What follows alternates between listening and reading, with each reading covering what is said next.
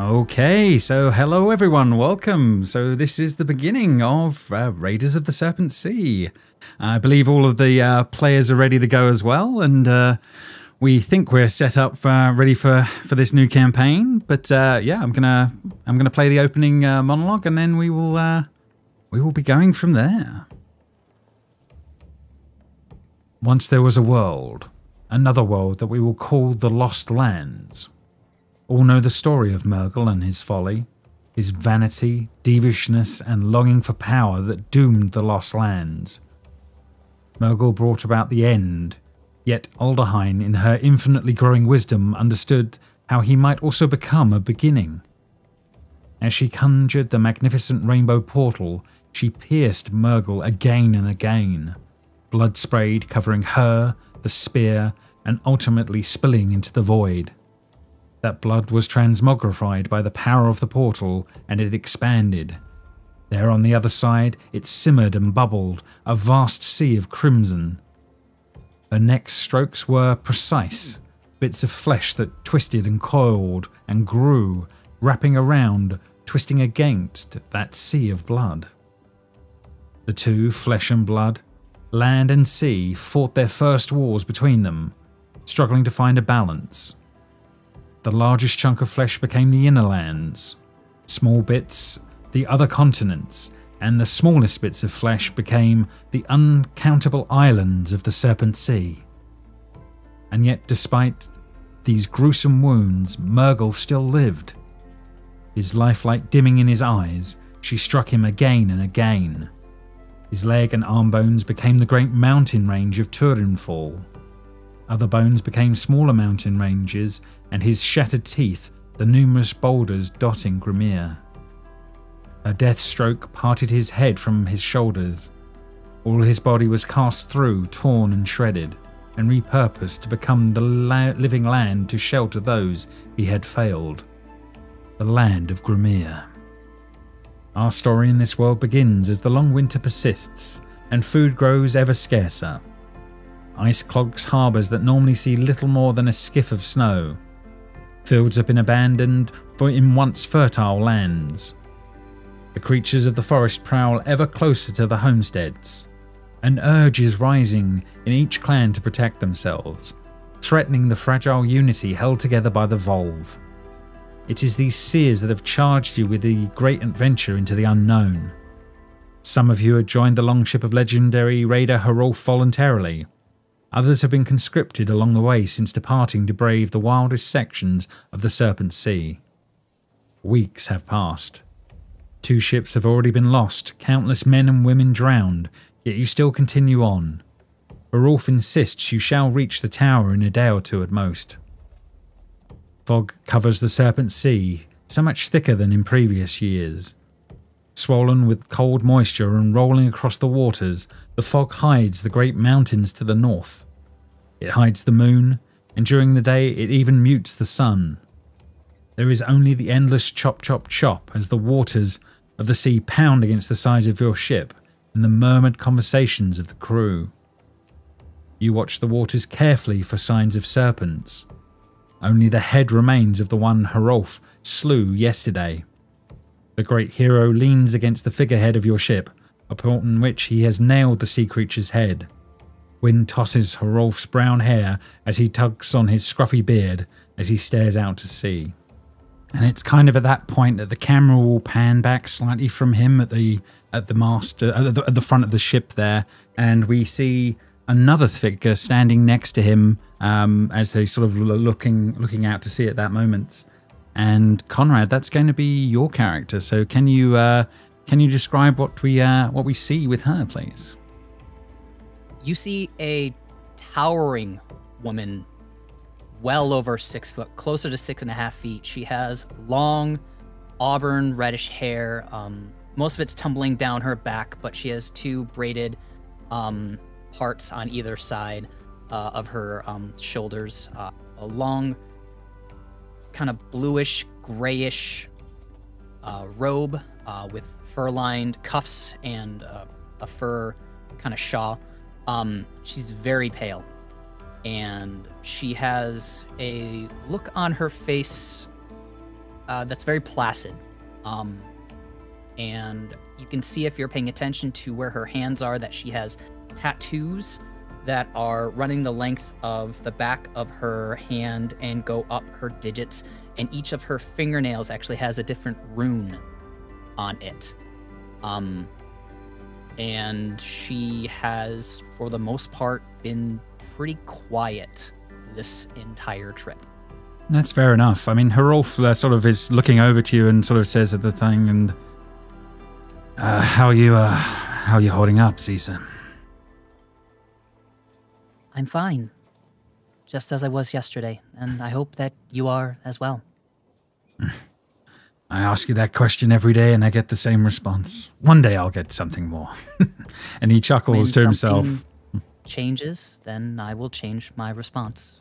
Do you require anything? Are you hungry? Do you have a thirst? No, I'm good. I just wish we were...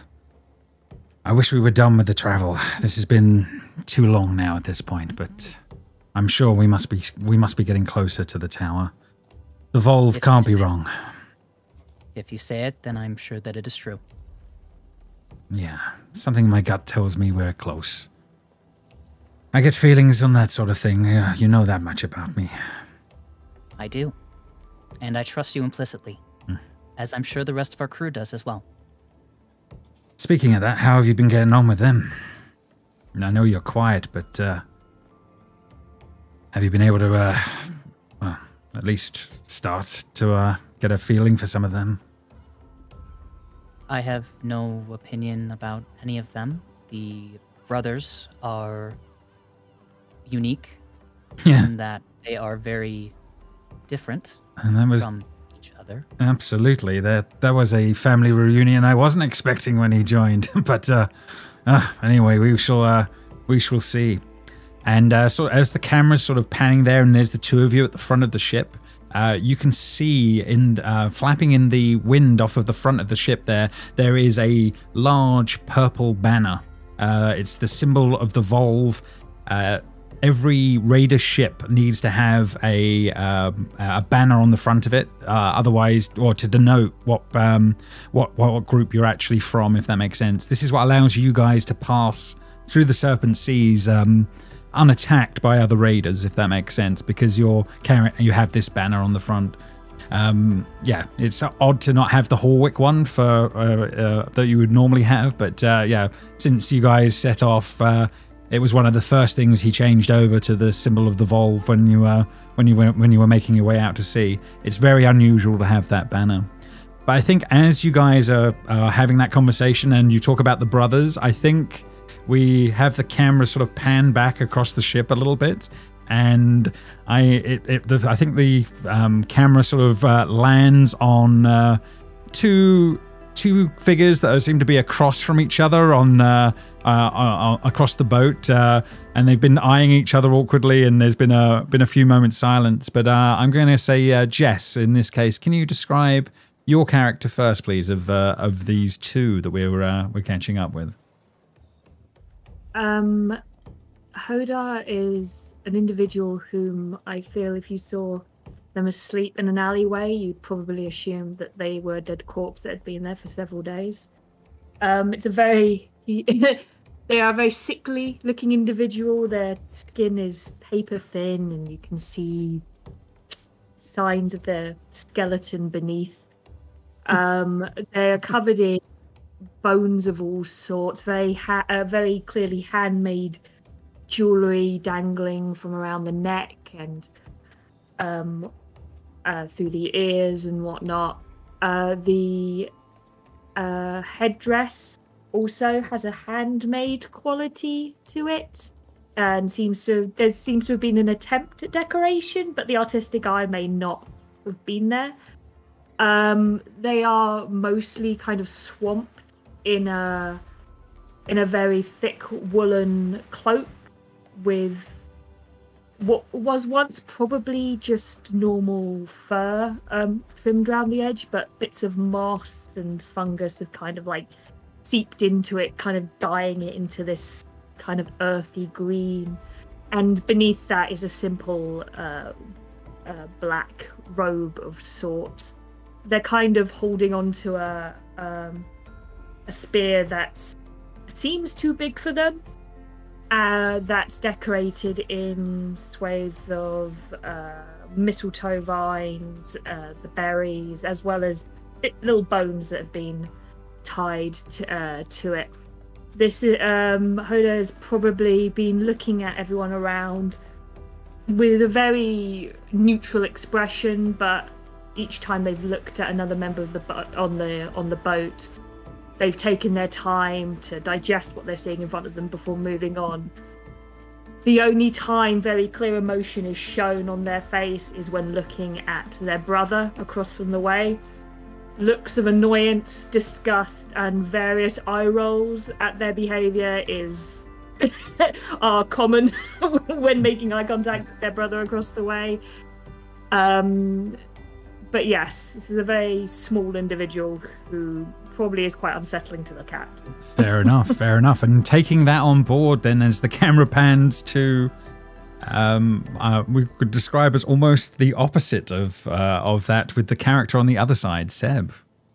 Sitting across from him, or from them, is a small man, just 5'3", but backed with muscles. He's basically like a circle when you look at him. Just so much muscle packed on his small frame. He has a big beard, thick fur coat. On his side, he's carrying the standard raider's axe. Just like, however, like, if you didn't know him and you looked at him, you'd think like this is like the example of a raider. That's basically what you would think. And absolutely, I mean, he may have been almost felt like he was deposited on the ship, but he has fit in quite well in the raiding category of what's been going on around him. I'm also thinking this might not have been his first rodeo on that kind of a kind of scenario. Think he has been on his fair few ships before. He's like talking to the people around him. I wouldn't worry. Like, I'm here. I will protect you all. Like, when I was young, I wrestled 3 grown men to the ground, and I was only 6. Trust me, we're able to do this. Okay, make me a persuasion check, please, as we see how if he has the chops to back that up in the moments. Oh, fair enough.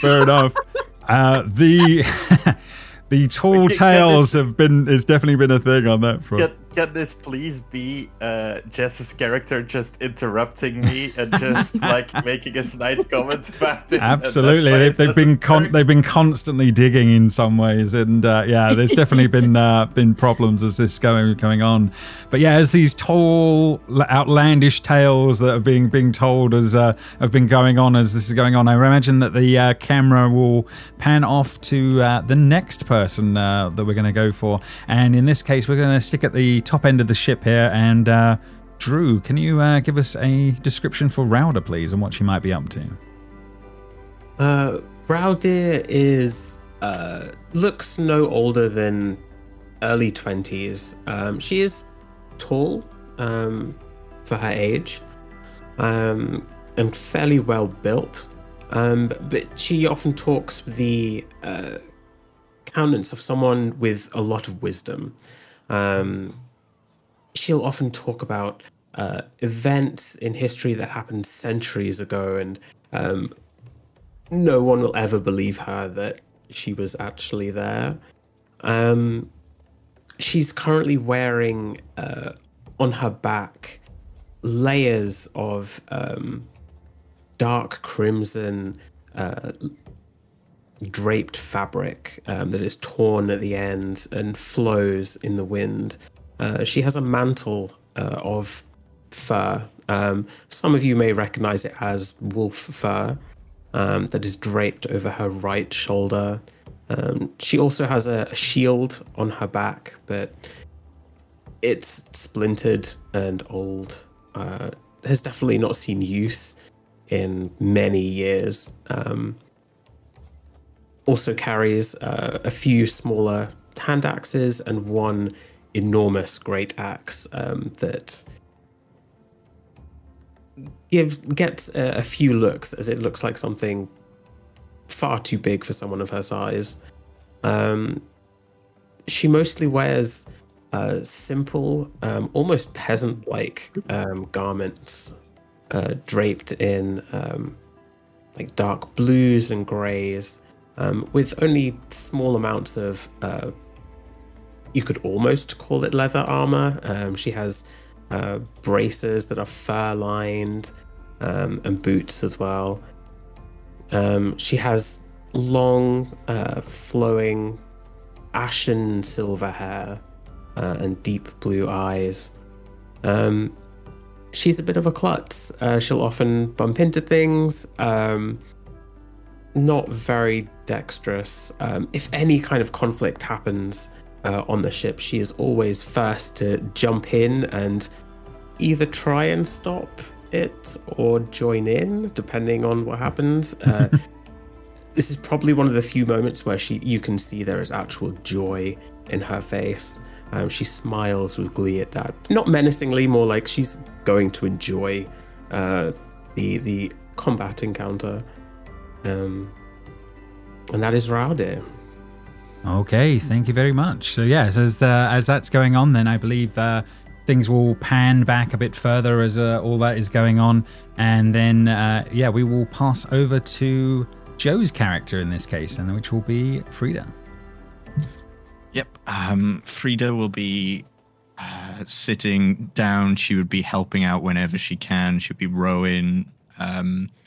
Even though by looking at her, you'd think she's quite intimidating, but if people initiate conversation with her, she's always super friendly, always eager to listen to any stories. So probably listened to a lot of stories of history from Rowder. Rowder, yeah, that's correct. I think that's how you pronounce it. Yeah.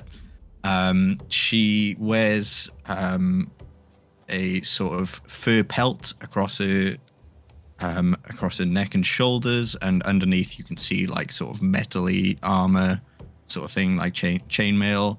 She's also quite tall. She's about 6'2".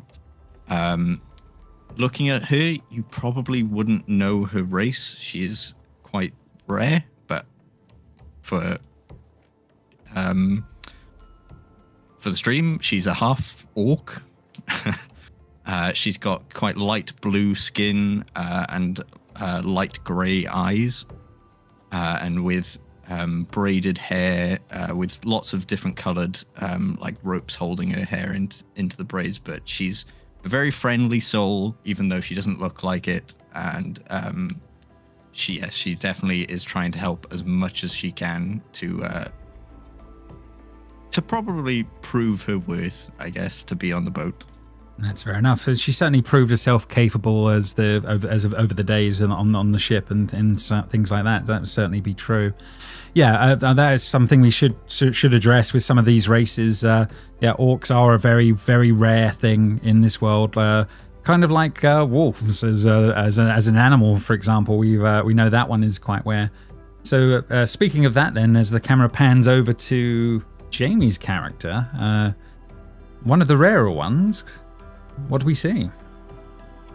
So, Blythe is a fairly tall human, but not really man. He's a tuss. He's got a scar over his left eye, fairly recent, you would imagine. He's got, at the moment, he has fairly light purple eyes. He's got silver hair, big silver beard.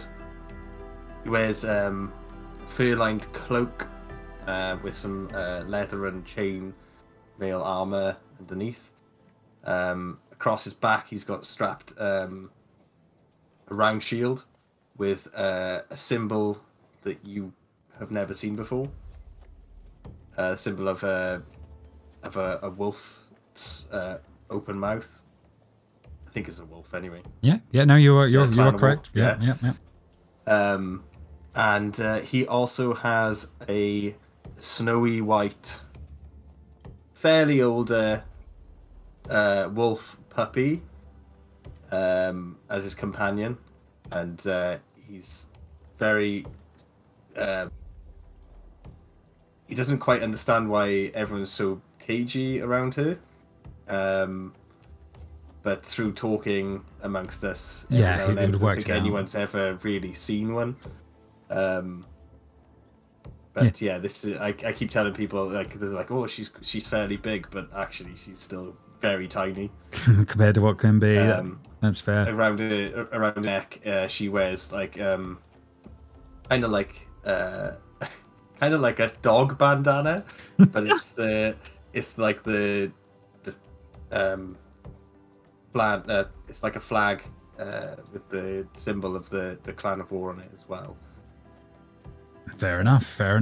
Yes. So yeah, barring one other person on the ship who has seen these, yes, the rest of you, it is a very unusual creature that would definitely have gotten attention. Yeah, Clan War are very secretive, and there are not many of them that get seen away from their normal land. So yeah, it is kind of unusual that Jamie's character is here. But again, Harolf has vouched for him, and he was brought on board. But there was some eye staring when that happened. But is there any sort of opening bits that you guys would want to do? Is there anything that you guys feel that you would be up to on ship and that just sets the initial scene before we sort of we get to the first initial thing? It looks like there's a storm coming in off in the distance right now as you guys are here. But for example, yeah, do the brothers converse at all, or are they forever trying to avoid each other on ship? How does that work with these two, do you think? Hodor would definitely prefer just disgusted looks and very clear eye rolls and occasional scoffs, and not to engage in conversation, especially if Baldur's keeping himself surrounded by a lot of other people in a very boisterous setting. Hodor won't go towards that, but he'll keep close enough just so that his eye rolls are within view. Yeah, Baldur would always be telling stories, would always surround himself with people, would always try to be the center of attention, because that's sort of person he is. But like in like a moment where like it's possible to sort of slip away, he'll like sort of move over towards Hodor and say something like the lines of, you know, when I'm telling my stories, you really should just like let it go. Like, you shouldn't like try to put me down. It like harshens the mood of everyone. Oh, so I should just let you lie to everyone? Yes. Yes, exactly. No, I'm not going to do that. But come on, everyone really enjoys the stories. But when you're like, oh yeah, I remember you being beat up by your 3 bullies, like it just harshens the mood, man. It's my job as a brother, you know. Maybe actually beat some people up, and then you'll get some real stories, you know. Look, we've been on a ship for 3 weeks. Like, I'm just trying to lighten the mood, give everyone a good time. So, not everyone wants to kill everybody, everyone else. I think they're having a good time laughing at you when I point out the lies. God, you're no fun. He like thumbs up and then like turns back to where he's playing like a version of Jax but with tiny bones. Back into his own little little world on this one. Back to the bone zone. The dragonborn next to you, Baldur, sort of leans into you a little bit and says, "He He really, really doesn't like you at all, does he? Oh, it's fine. It's because I am clearly a better raider than he is. And he sort of he eyes up, and he might not be disagreeing in the moment as he's looking around. He does seem like a strange one. Look at his scrawny ass. I do. Anyway, I do remember you from when you were a child. It's been a long time. And he sort of puts out his hand to you a little bit in the moment. I remember your family. The name is Scopy. And he sort of introduces himself properly as this is going on. Well, we have been on this boat for 2 weeks. I feel we should have known each other by now. I know, but I didn't want to get too close with all of this boisterous action and all of that. But it's when you were speaking with your brother, I believe, that it reminded me I do know you. And he's clearly from the same clan as you are. And he says, why did you sign up? I can understand him, but you, I'm more confused by.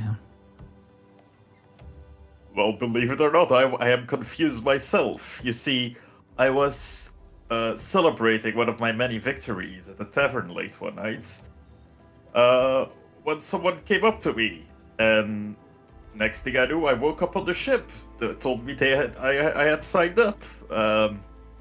Well, it does sound like something I should do. I am very heroic, you see. You had signed up. You were into your cups, I believe, your 7th, and it was suggested that if you did not join, it would be an act of cowardness. And you declared, no one is allowed to call me a coward except the one who called me a coward and ran away. He was the only one to call me a coward, but no one since has been able to get away with calling me a coward. And then you drank 2 more drinks. You signed up, and then you passed out on the bench with your pants around your ankles for some reason. You forgot the part where he vomited on the deck. No, that was later. He wasn't on the deck yet when I was telling this part of the story. I used my magic to get you on deck, and then you threw up not only on the disc, but also on the deck. That does sound like me, to be fair. It was you. I'm not sure. I believe I would have been able to make it up on the ship on my own, but You did not. Oh, you and your stories, you. Fair enough, as this continues on. No problem. So yeah, as this is sort of going on, and you're having this sort of banter as starts to happen, there is a roar of thunder that sort of jostles everyone in the moment. And what you guys see in the skies for a moment is a green aurora momentarily suspends itself in the skies just over the great inner mountains, and then there's darkness as that's going on. Suddenly the first sounds of lightning are starting to crackle off as the storm seems to be getting very, very close now, and seems to be coming on unnaturally quick in the moments as this is all going on. It's sort of lighting up the horizon again and again as this is going on. The ship is starting to get thrashed by a bit more wind and wave as this is going on. Does anyone do anything as this is the storm is starting to get stronger here? You're muted, Jimmy. Rolf, the weather is becoming concerning. What would you have us do? We're going to have to wait this down. Everyone's going to have to hold on. Strap yourselves down if you can, but it's going to probably get rough fairly quickly. The weather's coming in faster than I expected. And you see him starting to literally tie some sort of a rope to one of his legs as this is all going on. On these Viking longboats, are there below decks? There are not below decks on a Viking boat. No, I didn't think so. That's why. Okay. I'm assuming we also have rope to tie to ourselves. There's plenty of rope around on there's plenty of rigging and rope around on this ship if you wish to be starting to pull some of that off. Yeah, I would in fact, as this is actually going on, Hodor and Baldur, there's actually one bit of rope between the two of you. That would be kind of handy, wouldn't it? I'm going for it. Speed, speed. Let's go. I'm assuming like a dex off. Roll for initiative. Not quite a roll off for initiative, but yeah, both of you do a dex check and just see which one of you gets there quicker in the moment. Unless you've got some sort of skill that you're going to pull off, yeah. Just dex, straight up dex. We're going to go for straight up dex in this one, but you've got to beat a 1. Tricks as soon as it gets up. As this is going on, Hodor, you go for the closest piece of rope as this is going on, only to watch it be snatched up by your brother in the moments, just a little bit quicker in the seconds as you start scrambling around looking for that. I'm going to say for the rest of you, if you can give me a d20 roll, above a 10, there's a piece of rope nearby that you can literally use in the moments. Raldir does not go for a piece of rope. She just sits on one of the benches and takes a bite out of an apple, completely nonchalantly. Fair enough. No problem. Oh God! Oh, a lot of people with not a lot of rope. Okay. Anyone else? Blythe is just ushering his wolf underneath his little seat he's on. Fair enough. I will have it that you have the bit of rope that you have there. You use to tie down your that's dog. That's what I was going to use it for anyway. Oh, there you go. That worked out well. I'll give you that because we have to save the animals. As that's going on, anyone else need to roll or no? I think we're pretty much there, aren't we? So that's okay. As all this is going on, then you now start to see. The cold and the rain is sort of starting to slant in more. We're getting pummeled more and more as the ship is getting beaten in this now stronger and stronger storm. At the front of the ship, you guys watch as the symbol of the Volve on the purple banner slips, and the wind is catching it, and it is flying directly sort of down the side on the right hand side of the ship at the moment. It sort of heads off down this way. Does anyone try to do anything? Try and catch it, sure. Yeah, no problem. Yeah, you can definitely try and catch it, Frida, as this is all. She would be holding on to her seat while doing it. Oh, then disadvantage on that roll, please. On that one. So you can go for an athletics on this one. It's only rolling one again. I'll have to change that in a minute. No problem. Oh, Jesus. As this is going on, Frida, your one hand out to try and grab the banner as it starts to fly by, but you're moments behind as this is all going on. It's in. Did Blythe see that as well? You can see it, but it is on the other side of the ship, unfortunately. Yeah. But so Blythe just tune back and say, "Tall one, the banner." Okay, fair enough. You are yelling out to Zia at the back of the ship. Yes, the tall folk that has been very, shall we say, calm at the. So she doesn't rock the boat most of the time. She will attempt to grab it in the moments and see how she will do on that one. Let's have a look at that. So we need an athletics. 1 second. Skills, athletics. There we go. Let's see how she's going to do. She has disadvantage. Okay. Does she? Oh, I thought she'd be fine because she's so big. She is quite big, isn't she, on that front? But no, she is still half tied down in the boat. So yeah, I'm not going to give her an advantage on it in the moments, especially as she's not a player character. As this is all going on, then you guys, two of you try to grab at the banner as it flies by, and it's at that point that the storm catches the boat horribly now as the lightning and thunder pulls you up. I'm going to need everybody to make me a dexterity acrobatics check, please. Oh, Jesus Louise.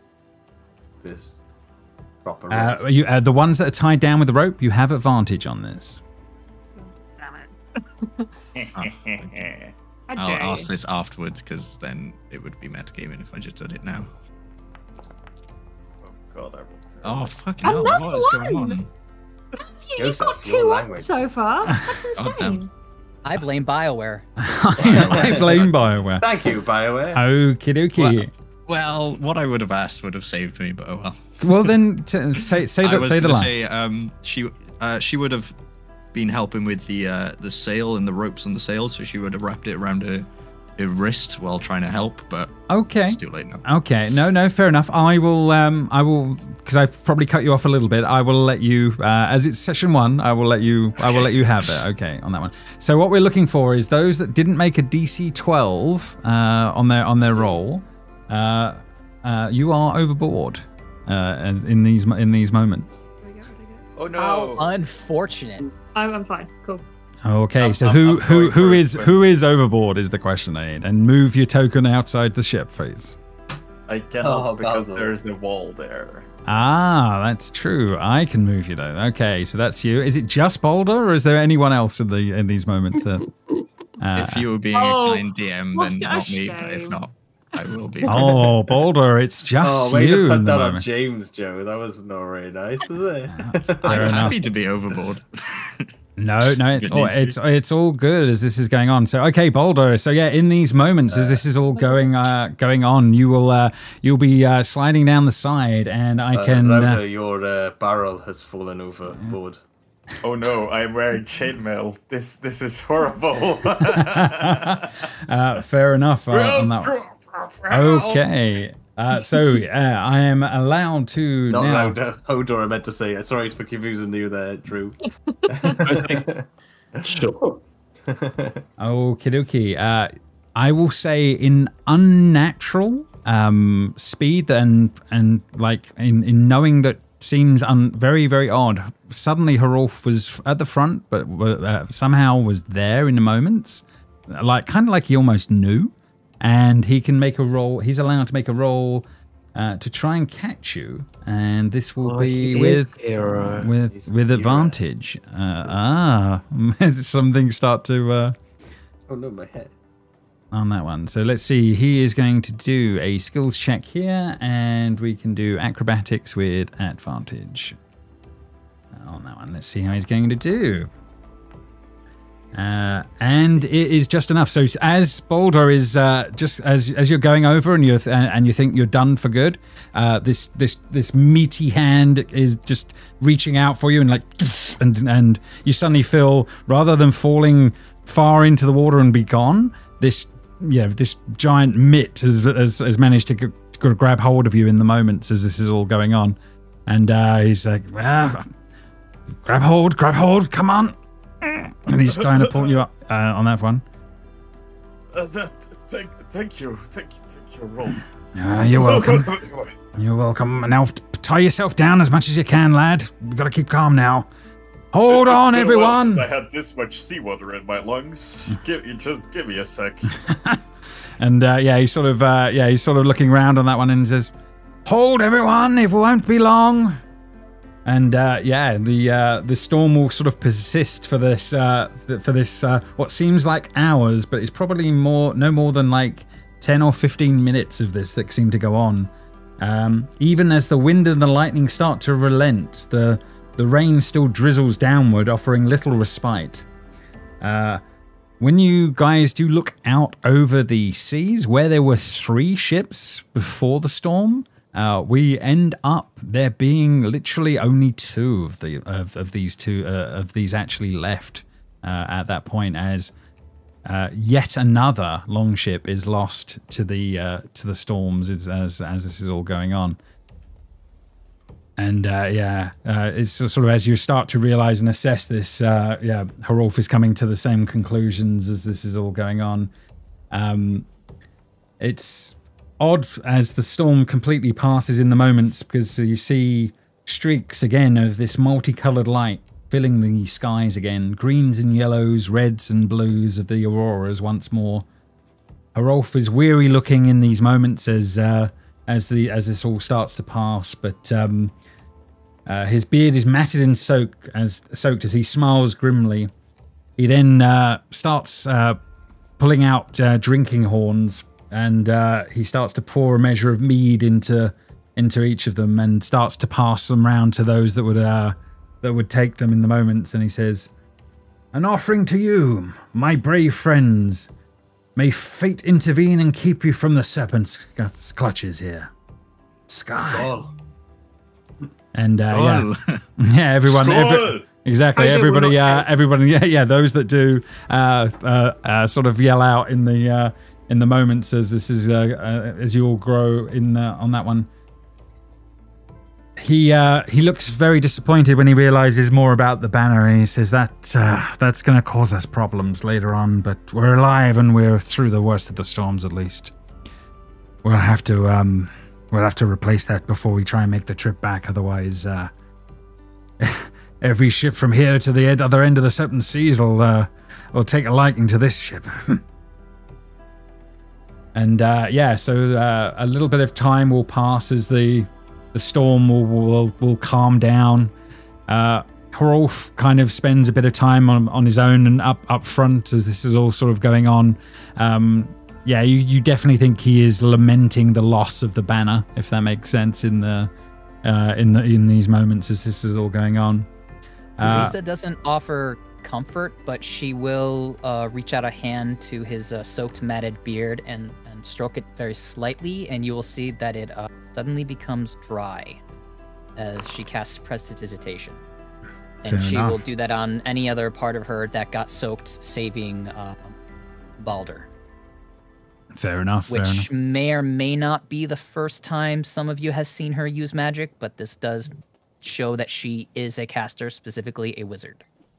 Fair enough. Yeah, certainly magic is fairly rare, so people may have seen little things over the last few weeks, but this is probably the biggest examples. And I feel like this isn't the first time that he's fallen overboard either. So No. maybe not, but this is probably the closest to being lost is on that one. Oda has a little tally that he's added to the amount of times that Boulder's fallen off. Stupid. Keeps it in his robes. Fair enough. And I will give you this, that as in that case, and you have seen others that have been like an accident's about to happen or something's about to go down. Hrolf is kind of unnaturally able to be there. I think some of you would have clocked that in the over time with some of that's going on. That would not be the first example of him unnaturally being in the right place at the right time. Is certainly a truth as this is all going on. As you guys are sort of calmly, sort of some of you drinking, others doing bits and bobs as this is going on. A few of the raiders start to come up to chat with Hrolf, and they seem to be having a minor discussion about something. They appear to be from Clan Tavar, and they seem to be speaking and asking a few questions to him as that's going on. At that point, one of them pulls a knife and attempts to stab him, and we're going to attempts to stab Hrolf? Correct. And we're going to be rolling. We're going to be rolling in, and we're going to see. I was just about to ask if I could speak to him as well. You may. If he survives, you may have some of that. But yeah, we're gonna all roll in as this is all going on. There's going to be one surprise round of these guys attacking him, and then you guys are going to be in properly after that. Oh, they have adjectives again. There are a few adjectives for the plain raiders. That's definitely true. Glorious. Yeah, my group have been very used to having lots of different raiders with NPCs with names that are adjective based. Yes. Did you roll another one, Joe? I did. I'm changing my dice. That's three. Yeah, but you've got to think now. You've probably got that out of the way. Nope. No, I'm not even risking it. Okay, fair enough. So as this goes on, then I'm going to have these two take their attacks first, and then after that we will see how things how things progress after that. Right, so yeah, they're going to, one of them will attack him first, and then, with a 20 for a 2, and then the second one will, with a 12, I believe that will possibly miss. It will miss him. Okay, so he takes 2 points of damage in this first round, and then combat will begin. And up first, I believe, such as things are, Rowder, you are the first to kind of react, realizing what is going on in the moments as this is all happening. With uncharacteristically quick reflexes, you see she immediately reaches for the large great axe. And I would like to bonus action rage. Oh, okay, yeah, go for it. Yeah, it is your turn. You do what barbarians do. And then I shall attack. Yeah, these first two up here are the main ones that are doing things right now. Yes, and you will miss with the first one. Level 1, guys. Level 1. Yeah, and there only be one attack at this point as well. Yeah, level 1. Oh my God, we've been so used to playing higher. It's you have to remind yourselves what you're dealing with when you get back to the the initials. Only had one attack. that is true. Fair. But yeah, if there's nothing else, you've bonus action. Are you moving? I suppose maybe not. I can't really move. No. No. Okay, so that is officially all that done. And then it is Blythe. I believe that's correct. Where you go? Blythe will just run over and try to grab this one. Okay, no problem. You can definitely grab the third one there. Rowder, what? Don't try and kill them. Why not? We've been on here for so long with them. So you're going to do a contested strength check, I'm sorry. Yes, so athletics, yeah. Okay, they're going to just use strength in this case. Let's see how he's going to do. Oh, you got to be an 8. Come on. Okay, you have officially grappled this one in the moments. That is no problem. I got 10 foot of movement left, so can I drag? You can half movement. You can definitely do a bit of that as you drag this one back. As he's he was. What's got over you? Why are you acting like this? As he's trying to force against you as this is all going on. Next on the list, there will be Runa. She will react in the moments, jumping up, and she will attempt to clock the one you've grabbed, Jamie, on the head, and see how she's going to do. And with an 18, she does clock him quite nicely on that one. Doesn't knock him out, but certainly does do a pretty hefty blow in the moments. Next on the list, Hoda, it's round to you. Hoda is going to attempt to knock the knees of the one next to him with his spear. Okay, fair enough. Yeah.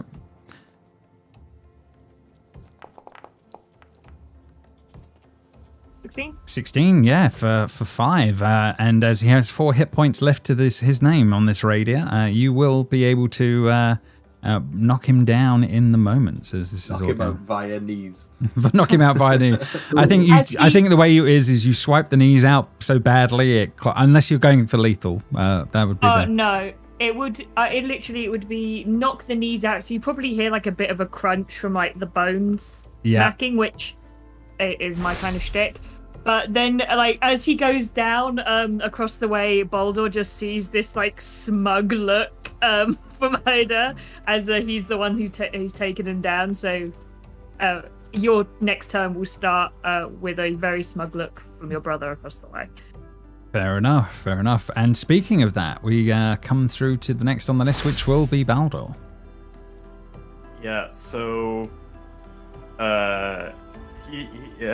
He sees that, and while he has his axe on his side, he's really more of a brawler. So Like he jumps up, runs in, and just like tries to uppercut the one, this one. No problem. On that side, go for the uppercut. I think this is the one. God, I'm rolling terribly. Oh, okay. Maybe then with slightly too much mead in his system, he will miss in the moment. Yeah. And yeah, you don't know where the voice comes from, but you just hear so sloppy. And with that, we move on to the next one, which will be one of these raiders, I believe. It is their turn, and they will attempt to attack Karolf and see how they're going to get on. Let's see what he does in the moment. And a 10. This one will be pretty useless in the moment, bringing us to the other one, who will attempt to do the same thing. Let's see how he's going to do. And we're a 17 for 7 this time, so we will catch him much more with that one. Okay, so yeah, Rolf is definitely taking some hits, but is still ticking at the moment. And that one is out of the equation, so we are moving straight to Issa. Zisa sees these two attacking and doesn't react as quickly, mostly because usually Rolf would not be hit by such blows. Yeah, he definitely seems to have got caught off guard. Yes. Yeah, but she sees this, and one stabs him, the other one stabs him. Balder, you see her reach into her sleeve and take out a tiny chunk of, it looks like meat, but it's slightly green. And she pops it in her mouth, and then she strokes down her throat where you see a tattoo. She gulps once and goes, and she's going to cast Tasha's Caustic Brew at both of these schmucks. Damn. Okay.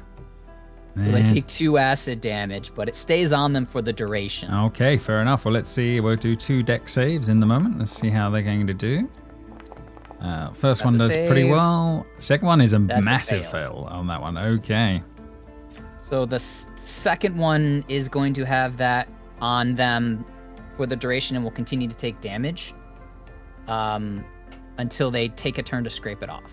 Okay, fair enough. Fair enough. That is all good. That is. I think the other one doesn't, to my knowledge, take any damage. It might be a saber sock. Fair enough. Fair enough. Well, have a look and see what you can find, and we'll see how that all.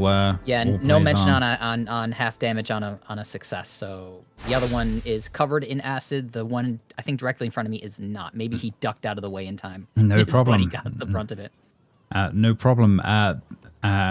Aaron, one of them that some of you have already met before as well. He is from the same clan as them, and he is like shocked in the moment and is running up and will be attempting to try and grapple one of these and see how he does. And obviously he will have to pull out the space afterwards, so we'll see how he does. Checks and. This guy's mustache is glorious, by the way. He does have a glorious mustache in the moment. So he's going to attempt to grapple this one. Let's see how he's going to do. Let's see on that one. He will be able to grapple and be able to pull this one back over this way, and he will be officially grappled. Okay. What are you doing, you fool? As this is all going on. And that is officially him done. Scopy will be watching on as this is all going on, and he will have no qualms in going up and bashing the other one on the head. And will miss. And he's like, whoops, as with a lot of these on that one. So fair enough. Level one. Bringing us to Rolf's turn in the moment. He will be able to turn on this one and he's like, you traitors. And he will... I think he's going to Warhammer, I think. Let's see how he's going to do on that one. A 12 on a Raider is enough and does 9 damage in the moment on that one. And then will, I believe, multi-attack. And with 2 strong swipes and 2 strong attacks, he literally takes this guy out in 2 moves, and just sort of lets out a roar of anger as this is all kind of going on in the moment. As he sort of looks around and he says, "One left, get him." Does he kill him? Yeah, he literally took that guy out. Yeah, in moments. Yeah. You don't traitor the captain of a ship. Yeah, in the moment. Bringing us to the bottom end of the turn order. Frida, you're last up. One of these guys left. These guys at the bottom don't seem to be going to come up, right? The way this is playing out is that people are starting to notice, and the idea is if this was continuing on for 3 rounds, the rest would be involved. But we're not. This is all happening in moments and seconds. So yes, it looks like they are noticing, but they're going to be slower to react than the rest of you. Is the way it plays out. Okay. I don't think Frida would kill. I don't think she would. So she'd just non-lethally try and, I suppose, punch this guy. I don't think she'd use her axe. Okay. Then make a. So it'd just be attack. Punch against this one that's grappled. It's a 5. Just to try and knock him out. Okay. Yeah. Fair enough. Yeah. He's still standing after the first one. No, well, I don't have another. No, yep. Fair point. It's early days, guys. Yeah, it's early days. I keep forgetting myself. Bringing us back to the top of the turn order. Rowder, round to you. Rowder will swing around and just bring the great axe straight down. There's an additional 2 damage for the rage. Okay, fair enough. He had 7 hit points. Is that lethal or non-lethal? I'm assuming it's... Oh, lethal, 100%. Yeah, 100%. Looks like it already added the 2 damage, I think. The rage is in there, she had less hit points than that anyway. Hopefully, if it did do the extra, that's great on that front. Let's have a look at the... Yeah, there's an extra +2 on that damage. So yeah, that's pretty good. So there you go. As the last of these guys, 2 dead for certain, and 1 that's been knocked out would be the best way of putting it right now. But yes, you will be coming out of the combat, and as this is all going on, what the hell was all that about? I don't know. Is one of them still alive? Well, they were talking to you, weren't they? Talking. So that was really Welsh. I didn't mean to do They that. were asking questions about how long before we would arrive, but yeah, then one of them just pulled a blade on me. And yeah, he is incredibly pissed off with all of this. Is probably the best way of putting it. Do we know what clan they've come from? Yes, they would be the same clan as this guy. Clan Tavar is the clan that they're on that one. Is the last one of them still alive? As they sort of looking at Hodor and as this is going on. Yeah. Shall I put him down now? Yeah, we'll try and wake him up. Anyone can bring him round for questions, before we chuck him over the side. You never ever break the oath on a ship. And he seems to be looking around like, is there anyone else that's sort of questioning him in the moment? And he does give a hard look to Aaron, looking over at him basically because he's on the same clan, and they stare eye to eye at each other, and he just says, "I don't know what was going on with them. I barely knew them, sir." And he sort of looks at him and nods in the moment for a little bit, but he takes that for now. And We've been on the sea for so long, maybe they just lost their senses. well, let's see if can anyone bring that one round, and we ask him questions, or we gotta wait. Shaking him about, just like Yeah. I'm gonna say it will take a while if you've got nothing that you're gonna offer up to try and bring him round. Let's put it that way. Can I find a bucket on the ship and get some water and chuck it over his face? See if that absolutely, makes him be freezing cold. I imagine. Fair enough. I think for expediency's sake, I'm gonna let that let that have the effect as he sort of comes round. Everyone's faffing with getting this guy up. Because Hoda's a little freak, he will rip a tooth out of the dead one next to him and just pop it in his pocket. Fair enough. Like fair bones. enough. Do you then chuck does the body then go over the side, or? If someone else moves it, he's not going to be able to lift the body, but he just wants the tooth. Yeah, Frida would, after doing the bucket, would try and help clean up as much the situation. A question: if we would throwing bodies overboard attract any unwanted sea creatures? Possibly. To us. Possibly. Yeah, I mean, there are serpents in the seas. You know that much. That's certainly true. We're It's traveling right there in quite the fast. name. But you are moving. Yeah, you aren't. You're not stationary. Yeah, that is also true. yes, if we keep them on board as well, they're going to attract other stuff too, and smell. Exactly.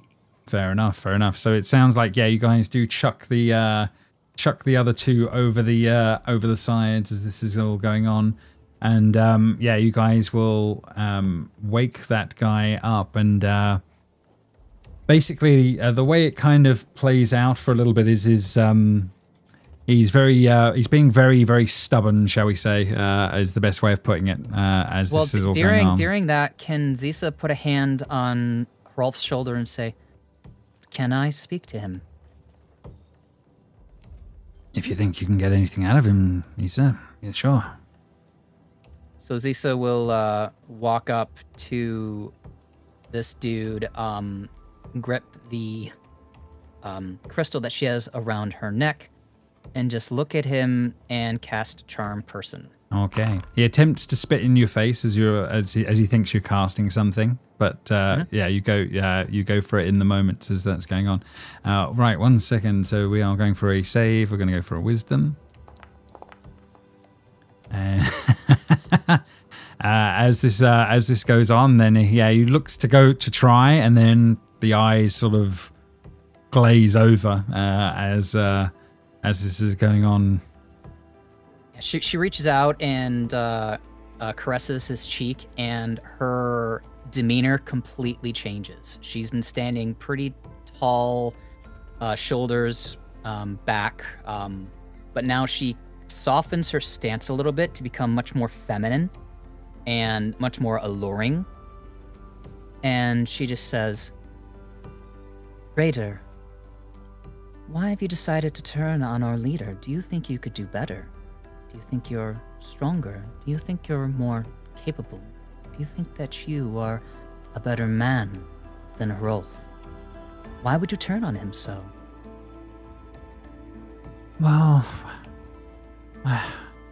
we were paid to. I remember we were paid to. It was a lot of coin. You received good money. coin. Yeah. Who provided you your payment? Was it a lot? Enough for a long time of drinking, yeah. Would have kept us going through the hard winter for a long, long while. Winters can be quite cruel. Who paid you? And that's when the confusion sets in on his face, and he looks. I don't know. I know I was paid.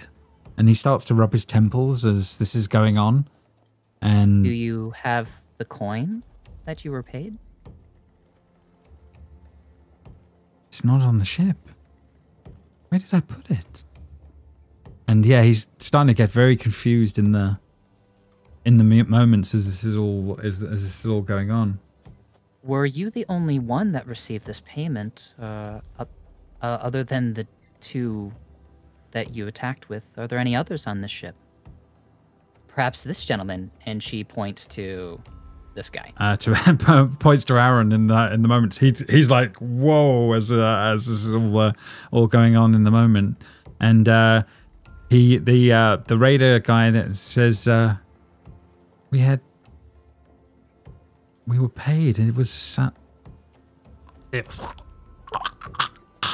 and you start to see they're choking on blood, and it starts to pour out of their mouth, Conrad, in the moment.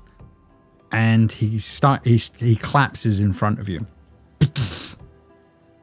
And Aaron next to you just goes, Jesus, what did you do? Zisa stands back up to her usual posture, turns to Rolf and says, he's been magically influenced to do what he did. Whether he already had it in his heart and someone played on that, or it was planted there, I can't speak to. What I can say is that most like he also was influenced to not reveal who it was that paid him, on the pain of death, it would seem. Is that your kinds of magic? Could you have done that to him? She looks at him and thinks and says, Was it you? Not yet. I could probably learn such magics if I needed it, if you needed it. And he nods, he accepts on that one and says, listen up, everyone. You all know that there are magic users in this world, and some of them have some horrible powers. What Zisa is just working out now is that there must be one that is wanting us to fail in this mission, and they have clearly been able to stow people aboard this ship in ways that I didn't realize, and that is obviously troubling, but it also means that we must be on the right path. Understand, we are close now. We are hardy, we are raiders, we are the people that make it through the Serpent Seas, where the Bendur and the others are just weak. These men were weak, but we prevail. And he sort of, he again sort of looks around at you all and says, I am sure, now everyone rest. I'm sure we will be hitting land soon enough. And so at this point, it seems one more body is, if no one stops it, will be thrown over the side, as with the other 2 that have been previously done as this is going on. And you guys will make your ritually way. cast detect magic. Just generally across the ship. Fair enough on that one. And so she would just, so while Rolf was giving this speech, Zisa, without like turning away or anything like that, suddenly you see her eyes roll in the back of her head, and she starts chanting under her breath, which is her way of ritually casting it.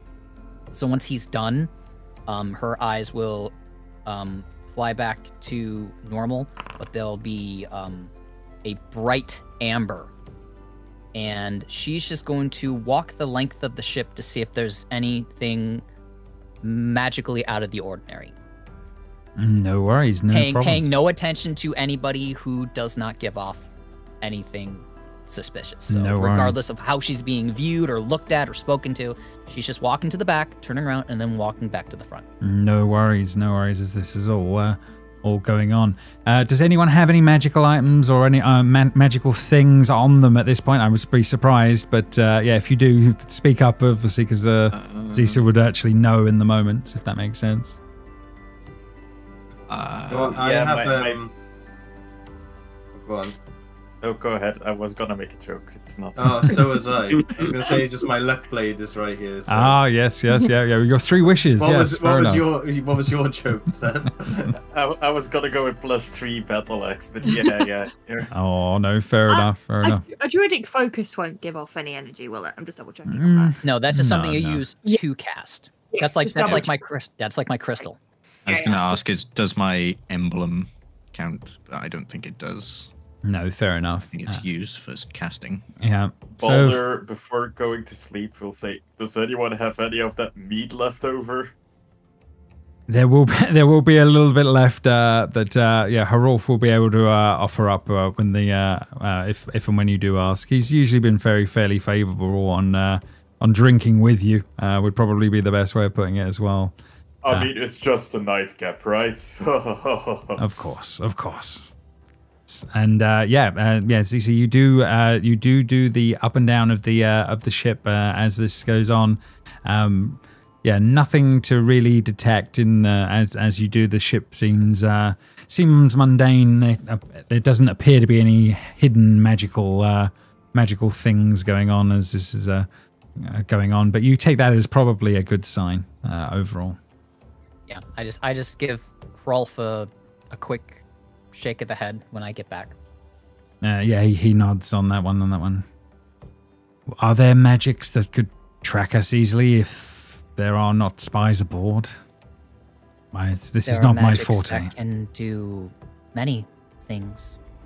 To view us from afar, to listen to our conversations. It is possible, yes.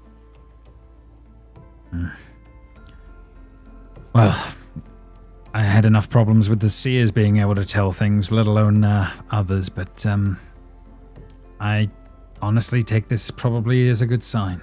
If others want us stopped, then there is a chance we're on the right way.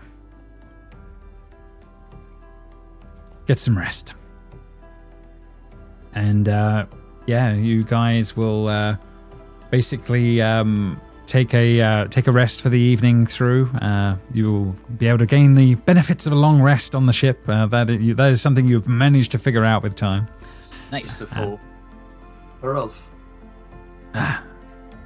I notice things. I noticed you seemingly can move very fast when it comes to people falling overboard. Unnaturally so, some might say. Yeah, some say I have a gift, yeah. How come that worked for you there, but you didn't see those guards come in to attack you? I wish I knew. There's more to this than I can possibly understand. Gods work in mysterious ways, after all.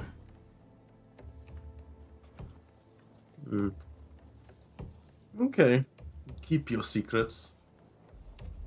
And I just wander off and have a sleep, I guess. Fair enough. Yeah, no, Harolf sort of eyes you as you wander off, and on that one sort of quietly watches you as you head off back to the space as that goes on. It is the next morning when land is kind of spotted. Go ahead. I must roll a d20 every time I sleep. Fair enough. Go ahead. I am safe this night. Okay, fair enough. That's not concerning at all, is it? That's peculiar. Okay.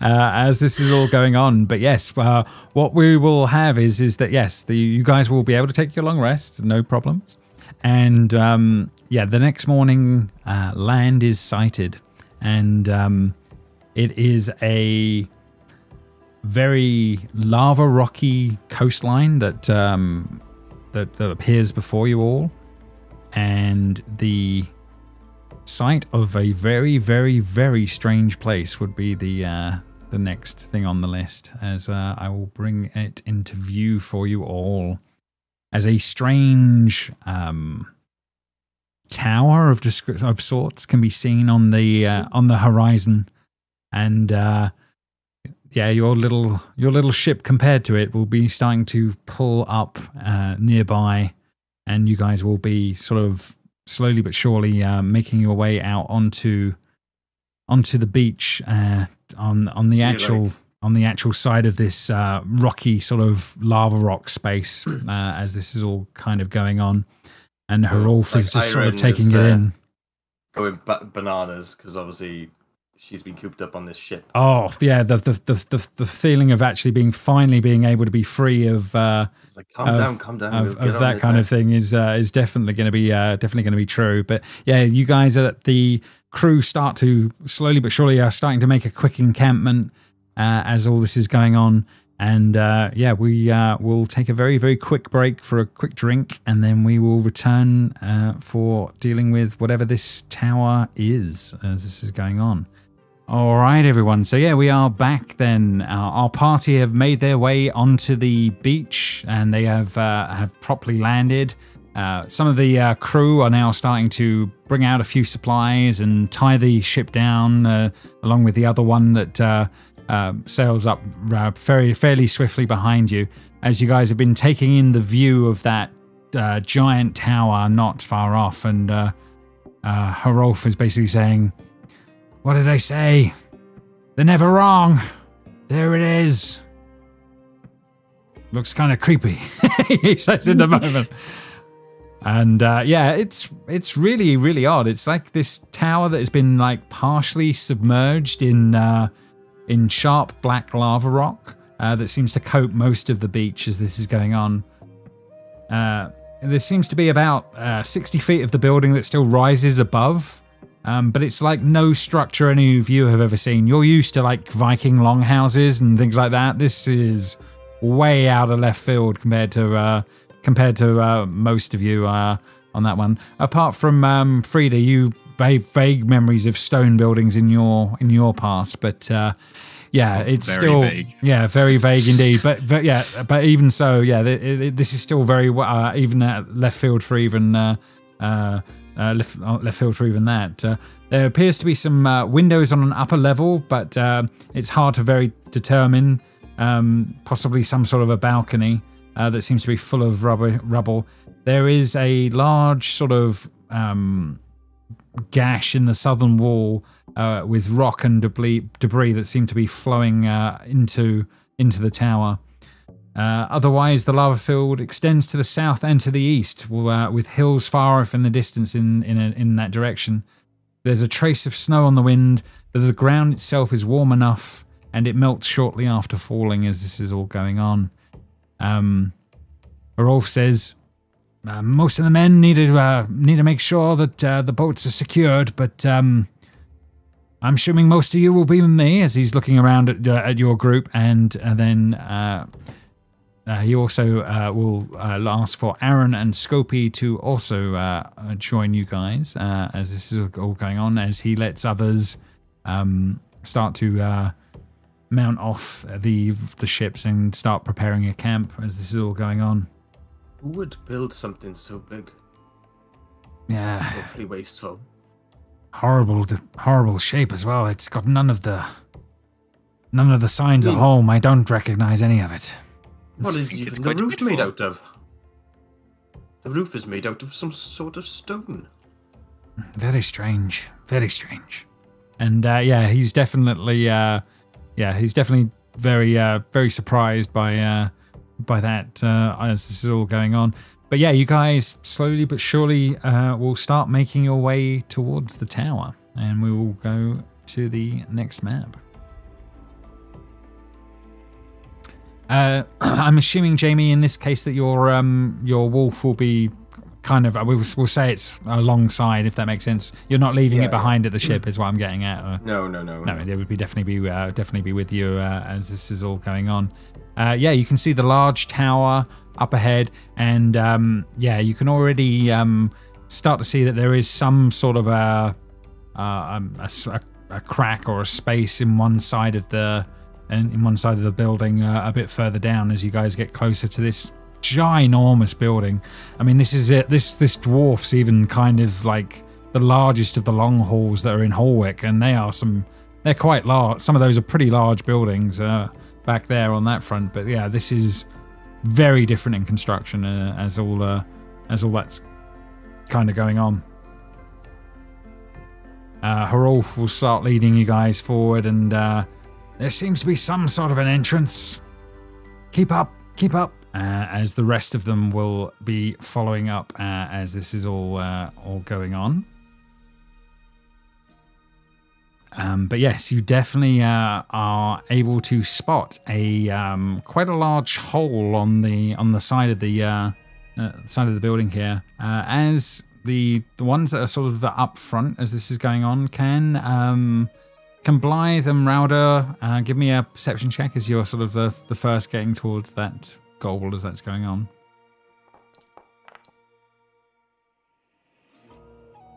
Now, yeah, as you guys are getting close and you make the initial protection checks as this is going on, Blythe, you kind of think it kind of looks like someone has had although there's a lot of debris that's going on here, and with some of this, you definitely do think that that someone may well have done a little bit of excavating to try and get into the space as this is all sort of going on. Be careful, it looks like somebody's actually got in here somewhere. You can see a dim glow on the inside of the space as well, which is kind of strange. There's something glowing inside. Okay, fair enough. Yeah, so you guys, well, Hrolf won't be hanging about.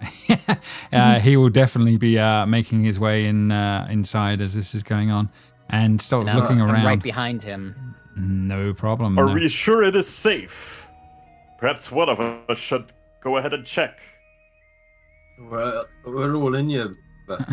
yeah, he's literally saying that, and he's 2 steps behind. I like that. We'll take that in the moment as all this is going on. You are following these other raiders in, and you threw this crack into the tower. The room has sunk about 5 feet below the ground outside. There are several strange orbs that emit faint, flickering light, and there are numerous fragments of other orbs that are around in the same space. It looks like as if someone had tried to attempt to remove a couple of them, but had no luck as this was all going on. There's also a fair bit of small and medium-sized black rock that seems to be covering the floor and seems to have blown in from outside. A few of the inner walls seem to have collapsed in this space as you're kind of looking around, blocking a couple of the doorways from what you can see. And Hrolf is sort of looking over, and there definitely looks like there's a doorway of some description buried under here from what I can see. And he starts sort of calling for Aaron and Scopy to come and start helping with starting to move some of this rock. It's heavy stuff. There seems to be a lot of it. This appears to be like this will take a while, but he says there's definitely something beyond this. Whilst they're doing that, I would like to sleight of hand mold earth to sort of make it easier for them moving the rubble away. Fair enough. I don't think it can work on worked stone, as far as I'm aware. It does say or stone. Worked stone? I think there might be some rules on earth. Might be natural. I can't remember on. There was some reason why my mold earth. It doesn't say. It just says stone on the description on D&D Beyond. Fair enough. I know you can't get into like castles and stuff like that, you know. Yeah, but it's because it's loot. I think I don't know if that means because it's sort of if it's packed in. Yeah, I'm gonna roll it. It does start to look like, and you see some of this is starting to shift as this is going on. But there's a lot of worked stuff in amongst all of this, so I'm going to say it's slow going, but it does kind of help as this is all going on. Meanwhile, Baldur, you're over in the corner of the room as this is all sort of going on. From where you are right now, I'm going to need just a sort of an investigation check from you, just from sort of being in the general area you're in. Yeah, I'm just like walking around, kicking some rocks, not really paying wanting attention to what the rest is. necessarily. Fair enough. But you have gone to this Investigation? point. You are the first of the area you're in. Yes. I'm not good at this. I am not a smart man. Okay, fair enough. 16's respectable, though. It is definitely respectable as this is going on. What you're finding is you're sort of kicking some of this dirt out of the way, and you suddenly hear it go clack, clack, clack, as it sort of seems to fall down to a floor below, and a small hole appears underfoot as you're sort of as you're kicking some of this dirt around in the moment. Ladies and gentlemen, I believe I have found the entrance to the tower. And most of these people look round at you in the moment. What you found, Baldur? My genius has uncovered this hidden room.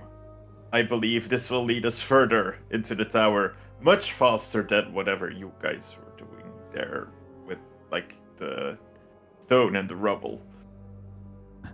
And he says, well, okay, you some of these guys continue on trying to get through this, figure out this door here and the rubble here. Why don't you guys start pulling up and taking a look? As he sort of yells over in the moments. And I imagine Baldur starts to clear with Frida's help as this is going on. And there is another floor about 20-ish to 30 feet below. There is a hole there, and as you start to clear more out, more collapses around away, and there appears to be a way down. There's certainly it's dark down there in the moment, but it's certainly there certainly is something down there. But how would you guys proceed, I suppose, will be the question. Is the floor viewable? It's certainly Is the floor lava? The floor definitely isn't lava. It is pretty dark, but there is faint flickering light that can be seen. There's definitely a floor there, and it seems to be solid from what you can see. Distance? About 25 feet down. So they'd like slap not Seb. What's your character's name, Seb? Baldur. Oh, Baldur.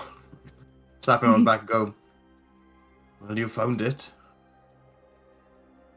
And sort of just gesture down the hole. After you. Oh, I am not. Well, while I am very brave, and I would definitely be the best person. I jumped down. Fair enough. Bear with me 2 seconds. I will give you your teleport. 1 second. Hopefully the teleports are still working. As I'll give you the arrow, and you can jump in as you see fit. Oh, look at that. There we go. As he jumps down, Baldur following fairly swiftly after in the moment. I didn't want to go that soon. Peer pressure. Fair enough. If everyone else wants to jump down just so we can see the scene a little easier, I think that will be handy. Does Harolf tell Zisa to go with them? Yeah, he will sort of nod, and he said, "I'll keep these guys working here." But yeah, keep with them. And without any hesitation, she goes. Is Zisa a Wicca person? You don't know. I don't. As this is going on, I just realized. You guys have jumped down into a large, unnatural cavern about 20 feet wide in radius, and it opens up around you. The only obvious exit is a tall hallway on the west. There seems to be some sort of a space over on that side.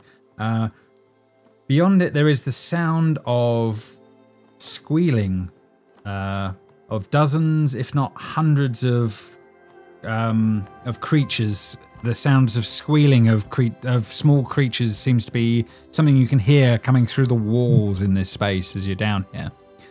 A little disconcerting. Right, piglet squeals?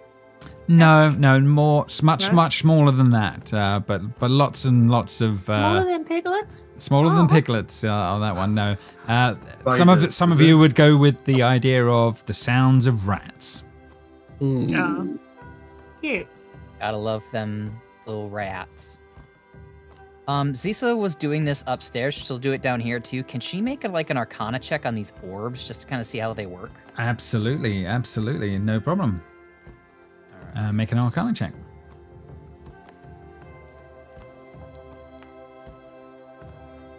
An 11. I mean, they're clearly bewitched and magical because they're obviously doing some sort of continual flame magic of some description. Yeah, I mean, the fact that whatever this place is, you don't know how long it's been here, but it's clearly been a while. So it is kind of interesting that these orbs are, still lit in that respect. Clearly, making sure it's magical. But yeah, you think continual flame is what your best thing you can think of. Huda would also probably do an Arcana check, but wouldn't do it with Caesar because I don't know her. Okay, yeah, fair enough. Yeah, go for it. You can do an Arcana as well. 24. Yeah, you think that they are, clearly magical in the thing, but you also think that they partly work because of the space they're in. You don't think, unlike like others, you don't think these would work well once they were removed from this place, if that makes sense. You're pretty sure that you're onto something magical about this place is powering them overall. Hoda wouldn't say that to anyone. No, this is what. Yeah, but this is what he's getting in the moment as this is going on. And are there any tracks or anything? You can make a survival check. Absolutely. My knee-jerk reaction to give you guidance as Espen just kicked in. Yeah, fair enough on that one. Yes, there are tracks, but only animal tracks, and it kind of goes with your feelings of rats and mice is the honest truth, and lots of them. Doesn't look like any raiding parties have been here. Just seems to be rats. Correct. It just does seem like animals as this is all sort of going on. Anything else you guys get up to? I recommend readying your weapons, if you will. Against rats? It might not just be rats. That's what I'm trying to say. Mm-hmm. Is anyone else, while the magic users were doing their thing, was anyone trying to investigate the space or anything like that, or was it more they were heading for the door? She might have had a general look around, not looking for anything in particular, but she would have actually been looking on that front. Okay, yeah, you can give me a general investigation check of the room. No. Oof. Okay. The only thing you do find there is in amongst the stuff here, you do spot one round wooden shield that seems like that might be functional. And does anyone need a shield? I have a shield, but thank you. Anyone else? Oda just shakes his head. I also have a shield. Shield, just nothing wrong with the one I've got. Nicely against the wall, then. Should just leave it there. Mm-hmm. Is there an emblem on the shield or anything? No, but the shape is strange. The fact that it's not round is beyond bizarre. Would definitely be the token of it. You've never seen sort of shaped, angled shields, if that makes sense. You've not seen anything like that. Does this look like it would have come from the western shores or the eastern stretch or the high north or anything like that? No, not that you think of that one. You've never seen anything like that, if that makes sense. I suppose that is functional, but not of a kind of shield I have ever seen. Wouldn't work very well with my fighting style. Fair enough. But all those angles would just get in the way, surely. Yes, it is not a very practical shape for a shield. Fair. Okay, yeah, but Rowder, yeah, you do seem to be making your way towards what seems to be the only door. It seems like a proper door as you're looking there. I will try the door. No problem. As you do, the door will open, no problem, as this is going on, revealing on the other side a irregularly shaped room that seems to have more doors off to the actual sort of north end of things here, and also off to the far end, another one off and going to the north. It seems like there are shelves full of broken jars and shredded baskets. The room is dank, has a sort of a slightly festering odor to it, and there are layers and layers of filth on both the floors and the shelves. Yeah, you can still hear, I think even more so as you guys sort of make your way in here, the sound from over here of far more of that rat screeching seems to be going on as all that is going on. Zisa, as you make your way over to the tables over on that side, the jostle of the chair that is there is sort of, it's slightly moved as something backs under the table further. As that goes on, you hear a sort of screech and a... You all see Zisa go from being this like tall stoic figure to a very low crouch for her height, and she immediately backs to here. And can I see underneath the table? Absolutely, yeah. As you do, what is revealed is a child. Underneath the desk, there is a little face. She sort of looks out, and she sort of looks at you and says, "Hello." Lisa stands up to her height again, and her head slightly tilts to the side and says, "You are a child." That's not a Gordon, is it? Yeah. She sort of looks quizzically on that one, and she says, "Did you have to come past the rats?" She sort of looks, sort of looking at you all sort of quizzically as this is all going on. No, but how did you get down here? Why are you down here? I've been stuck here for the last day or so. I don't know. I don't know what's been going on. I've just been trying to lay low and keep away from the rats. You're the first people I've seen, and you're very strangely dressed. As he sort of looks at you all in the moment on that one. We're all kind of like dressed pretty much exactly the same, right? Yeah. How is she dressed? You're very you're in very obviously Raider-esque styles. So yes, you're very very similar stuff going on there on that one. Very odd materials that she's wearing. Quite a shall we say a deep sort of purple coloured dress of some description. Very strange look compared to what you guys are wearing as this is all going on. And she sort of says, "Are you is there a way out now? I didn't find a way out. How did you get in?"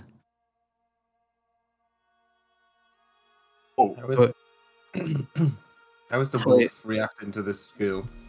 Sorry, say again? Like animals, like animals have like instincts.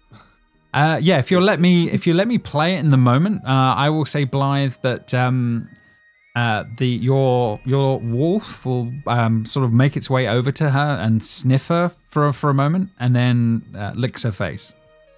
Aww. She seems okay. She says, "I haven't seen a dog in so long," and she sort of grabs around it for a moment and sort of gives it scritches, like she's seen these things before. That is not a dog. That is what we have been told is a wolf. A wolf is a dog. they're like the same thing basically. But it's neither here nor there. It's okay. What I'm concerned with is how you know. Nobody else seems to know what my companion is. So there are dogs at home. I have one. I like literally look around to everyone like, see, it's not that uncommon. And yeah, she's basically just giving it scritches and all the dog petting kind of things that you would expect are kind of happening right now with her as she's sort of like smiling at that. Where is home for you? Are you from one of the Bender kingdoms? The what? Bender? Sorry, I don't know how to say that. Bendur, yes, it's close. Bendur. It's close. Yeah, Bendur. She says, "No, I don't know what that. I don't know what that is. I'm from a place on the coast. See, big city. Water deep. You know, yeah. I don't know where this is compared though. It's been real deep? strange. Deep water? Is it a raft town? Do you live in the sea? No. Can you breathe underwater, child? Huh? No. I just live by the sea. I don't live on it. What clan do you belong to? No. I mean, my father said he was part of a guild. Is that kind of what you mean? He was part of the Merchants Guild? No, I don't mean that at all. Okay. Child, you must have hit your head. This you're making all this up. I'm not. As she sort of stands up a bit more sort of upright in the moment. I was just playing outside. I lost sight of my friends for a little bit. Then there was a green swirl of light, and then I was here. Can I Arcana check that? Yeah, absolutely. Yeah. And Hodo would probably insight check as well, just to see if she's telling the truth. No problem. Yeah, you can definitely And the girl's insight check. playing with the dog, Blythe's content. On that front. Both of you got well, your insight is pretty good on that one, so hang on, let me roll a blind roll 1 second. He's a devil. Also, Hoda's deliberately keeping distance because a lot of children cry when they see him. So he's trying to like be polite and try and make sure the child doesn't burst into tears. Fair enough. I nearly cried when I saw you. As this is all going on, you get the sense, Hodor, that she's telling the truth as this is all going on. From your point of view, Zisa, you are aware that people do arrive in this world from other places. It does happen. It is rare, but it does happen. That's how some of the other races have gotten to this land. You've never had it described to you before how they get here. So that's kind of a first, but for her to actually have any idea of how that happened is kind of unusual compared to what you've heard from others that just seem to have managed to wake up here on the shores or something like that. It seems a little different, but it's not an unfathomable idea, if that makes sense. You know, Dragonborn weren't a thing here until some started arriving, if that made sense. Things like that. It is true. Half-orcs are rare, but they have been here. It's that kind of thing. And everybody did arrive here originally. The very early settlers. The story is that they literally arrived via a portal for the very first raiders and etc. Yeah, Zisa nods slowly and says, "You are from elsewhere, not here. You came from there to here, like the Dragonborn some years back. You are in another world, one that's different from your own. What? That is why you dress different and speak of things we don't know of." Another world? She's like kind of taking it in on that one. It sounds as if you were transported through a magic doorway of sorts, a portal, to this place. Yeah, wizards do that, don't they? And Zisa kind of clocks that she didn't say that as if it was a slur. Not at all. Not at all. Yeah. Um, There are magics that can achieve that. Yes. You know wizards. I've seen some. Yeah. There's a few in the city. There's a tower full of them. But yeah, no, it's not kind of my normal thing. But yeah. And that's kind of mind blowing to Zisa in some ways, because that's a whole different ball game of stuff. And you see it, like, the way it registers with her is that she just kind of blinks twice, but, like, again, no real emotion. Well, you are here now, and there is very little chance that you will ever return. You can travel with us. You can ride our boat back to perhaps Halharn and make a new life for yourself. Well, anything sounds better than being stuck here. I'd rather stay with you. Yes. Now this place is very, very strange. I will stay with you. And she sort of nods and looks at that as things go on. Congratulations, guys. Yeah, at this moment you have gained your first companion and companion action. So this person can be used as a companion action, and she can administer first aid to an unconscious or dying creature if she is within 5 feet of it. So in story beats, it's that you guys say you want her to do this in the moment, and you can have her do that on as if it was her turn. She can make a wisdom check, and if successful, she can stabilize them, giving them 1d4 hit points. Oh, so this nice doesn't work. bode well for the difficulty of this game, where it's extremely hard to die as a character anyway, and they give you a companion to do this. Like, this stuff is gonna happen. This is gonna be terrible. Fair enough. As this is all going on, but she says, "Yes. Anyway, I shall introduce myself. I am Siddhe, and you all are." And I'm assuming names are starting to be given out as that goes on.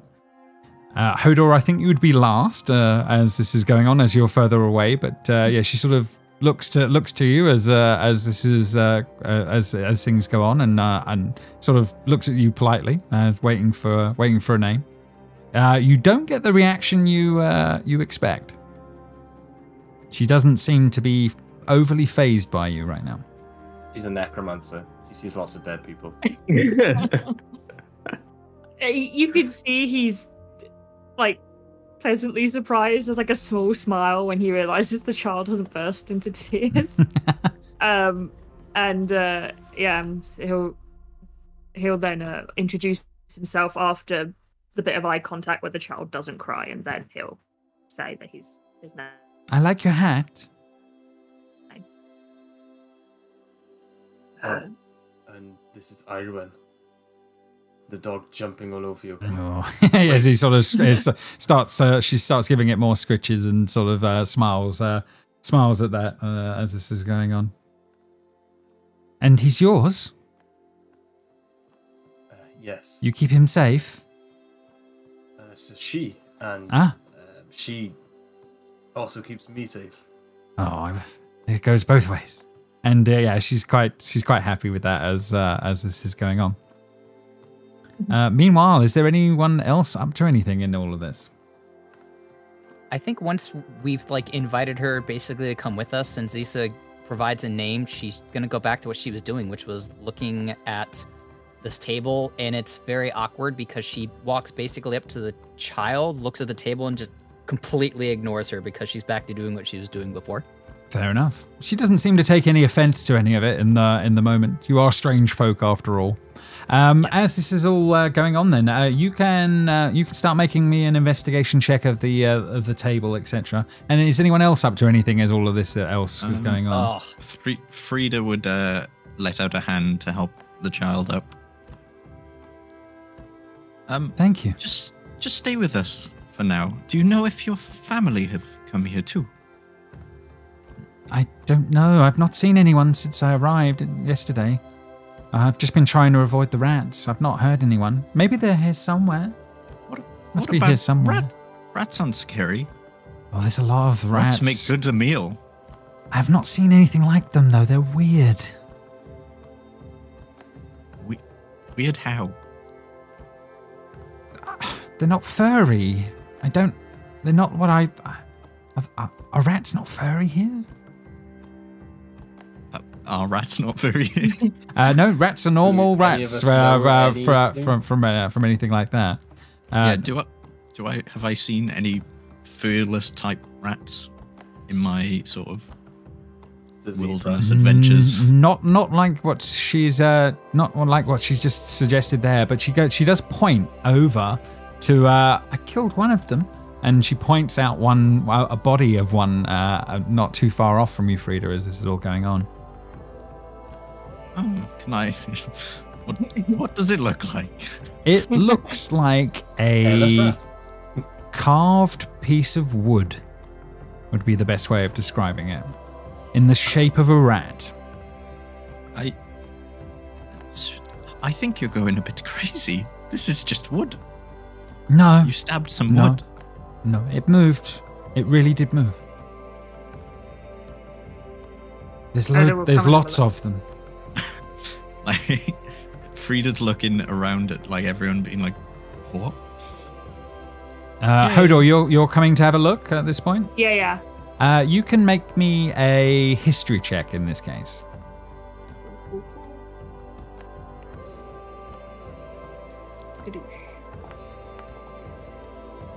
20.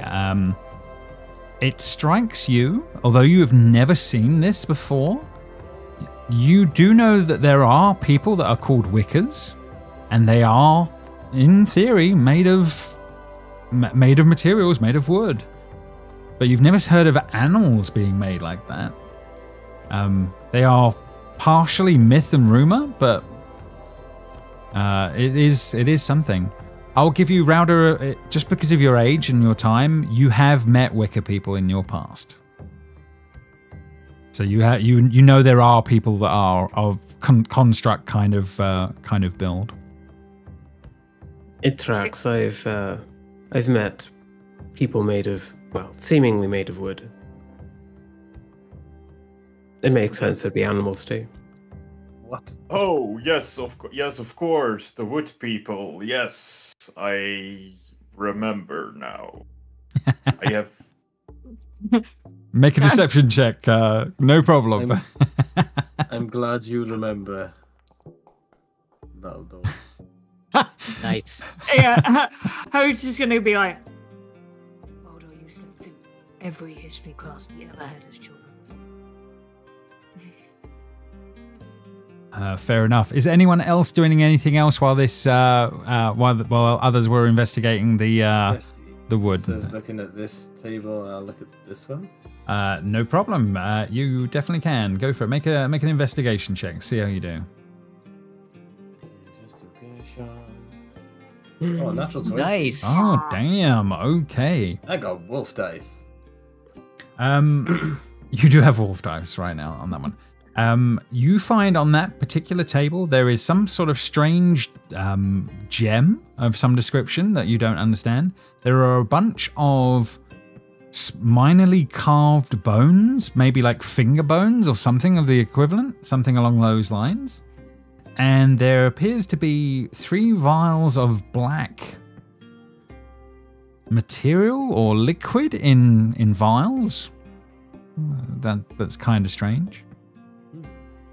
Can I get like some sort of nature reading off them, or would it be more Arcana? It's not on Arcana on this one. I don't think you've got any way of doing it. There's not really books or writing. So yeah, it's just black vials of material in liquid form inside of a glass vial, which is quite strange to have glass vials in the first place.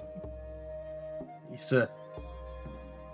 Yes. I found some strange things. Would you like to see? Yes. I walk over and I hand over the crystal and the vials. Okay. the vials I would like to look at using my expertise in alchemy. No problem. Yes, you can make a roll on that. If is there a tool in there or anything on that one with your expertise you can do? I know that in newer books it says you could use like your expertise in tools to make certain checks. And I know identifying potions is one of them. When you have alchemy supplies. Okay. As a tool that you can use. And because of my background, I always do this with advantage because my future is the maker. So nice. Okay, fair enough. I've clicked the advantage button. Very nice. But I didn't roll anything because I need to click more things. Hang on. That's okay. Expertise with advantage. Madness. That seems quite powerful, but then it has its specifics. Oh, I don't have any of those on me. So I'm just going to make an investigation because it's the same number. Sure, no problem. Hey, 24. the advantage is good on that one. The purest ink that you have ever come across in your times. You certainly know of tattoo inks and bits and bobs like that, but this is the darkest, blackest, strongest ink that you have seen in your travels. In a perfectly, you wouldn't have the word for manufactured kind of vial, but in a very perfectly shaped, doesn't look very handmade kind of vial would be the best way of putting it.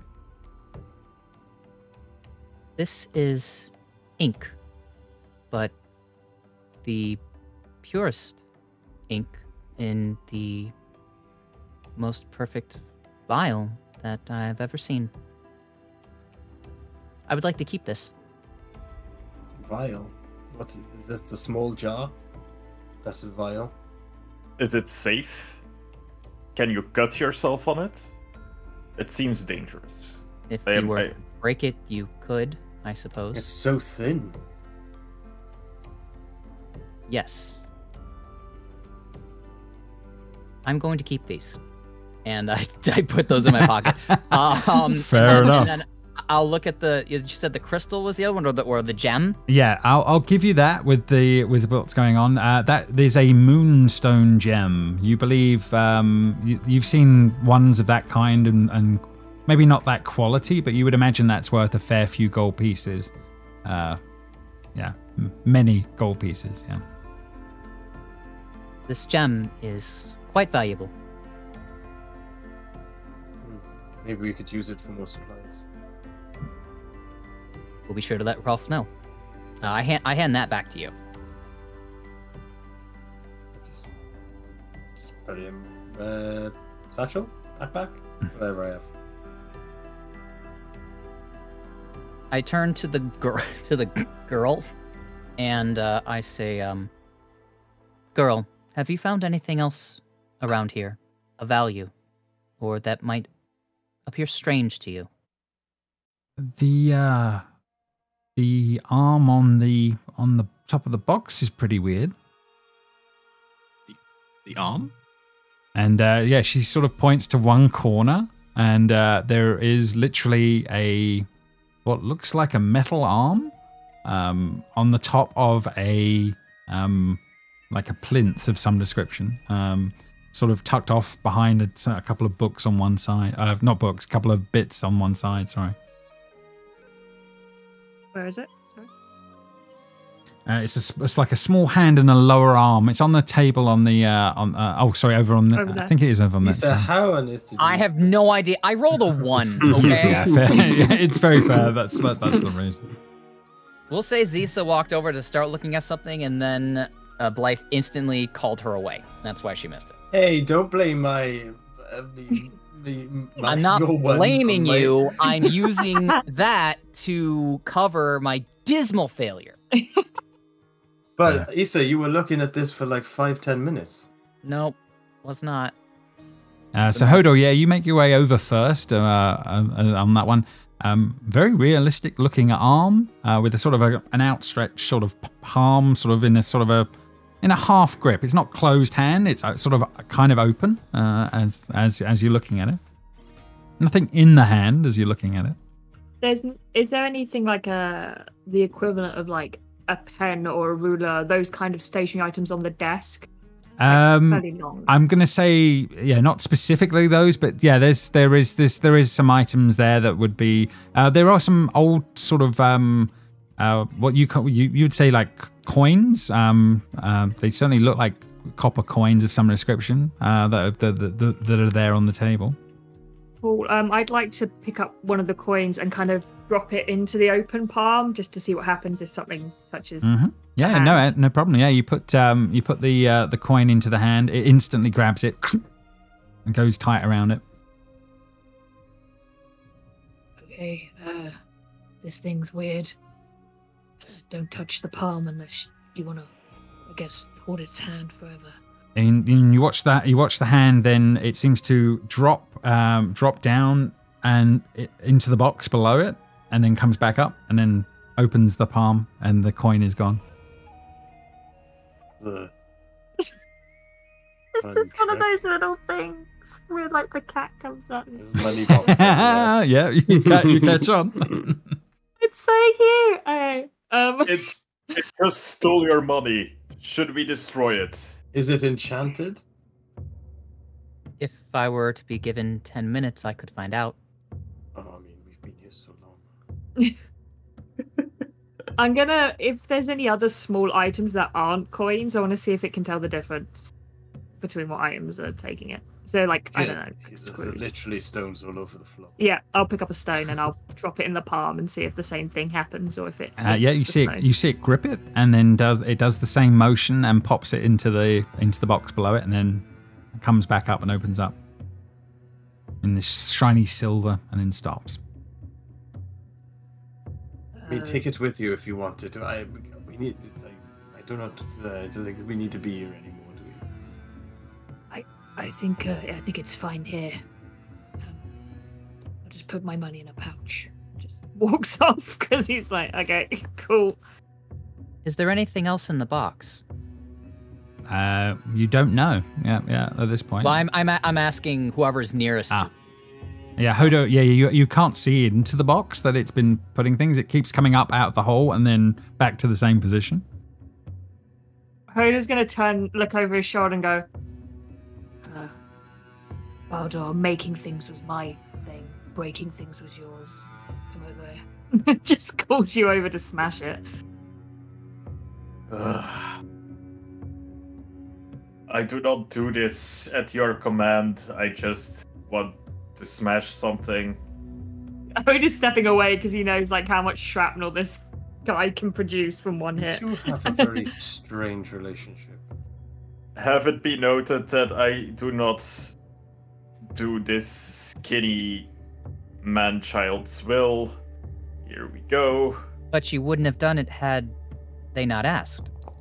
Smash! So you are you bring down the battle axe, and the hand will grab hold of the battle axe as you go and grabs hold of the blade in the moment. And then I need you to do a contested strength check, as this is all. Oh my god! I hope it takes away your battle axe. You can use athletics. You can use athletics. Please fail, please. I'm Oh, glad it wasn't the natural 20 as well. I'm so glad, yeah. No offense, Seb. We're all rooting against you. It's okay. On that one, okay. It's me. You rolled as me. I rolled as you for some reason. Right. I have no strength. That's not fair. Unfair. Right. 1 second. Let's try that again. I'm pretty sure the box has more strength than me. Natural one. So yeah, you managed to rip the axe back out of its grip in that moment, Baldur, and then do you continue trying to smash? You will just hear weak from next to you. Yeah, I will continue trying to smash. Okay. What the fuck? Can I roll an attack again? Or Absolutely. what's Go the- for it. Yeah, go for it. Frida will turn to Rauda and be like, "This is gonna be a long journey." This is. It really is. I don't know what Baldo, that's yeah. like. For some reason, it doesn't seem to react this next time as you bash down and you start to smash, and it can't stop you. I'm assuming you continue for a little bit, and it does. Yeah. You start to slowly, over a few hits, you start to dismantle this thing in the moment and the box below it. And as you do, you see 3 little green baubles drop out of the box and then you can also see a coin and a stone alongside. I'll sweep the baubles before he gets there. You're gonna go as he's reeling back through with his axe. You grab the 3 baubles, yeah. baubles. I'll Yep. take the coins and leave the rest. I don't care about the rest. Just the coins. No It problem. allows me to buy meat. No worries. So yeah, you definitely do that. You look at the coins in a moment, and yeah, you don't recognize any of the markings on them. They're very, very strange. Not even real. Well, gold is gold. It'll spend. And Siddhe sort of looks at you, Hoda, and sort of says, "What are they? They look amazing." No, I'm not quite sure. Guess I'll have to look at them for a bit. Work that out.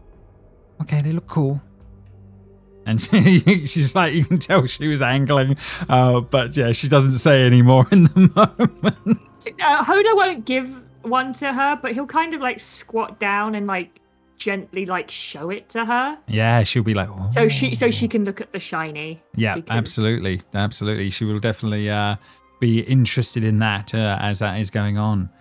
Meanwhile, the rest of you over this side of the building, Frida, etc., are you guys making your way to the door at this Yes. point? Yeah, well, one of Frida's things is she is not scared of death, so she's not even going to listen to the door. She's just going to open it. Hey, me neither. Oh God, we got 2 of you. Nor me. the YOLO vibes are there. No problem. She has accepted death. That's the thing. So we got We Team wish it Leroy hell. Jenkins over here. The Leroy Jenkins group. Maybe that's my last name. Leroy Jenkins. Oh my god, my god. Rauda Leroy Jenkins. Hyphenated. James, just to give you a heads up, I was ritually casting Detect Magic while he was bashing this box over here. So Okay, no problem.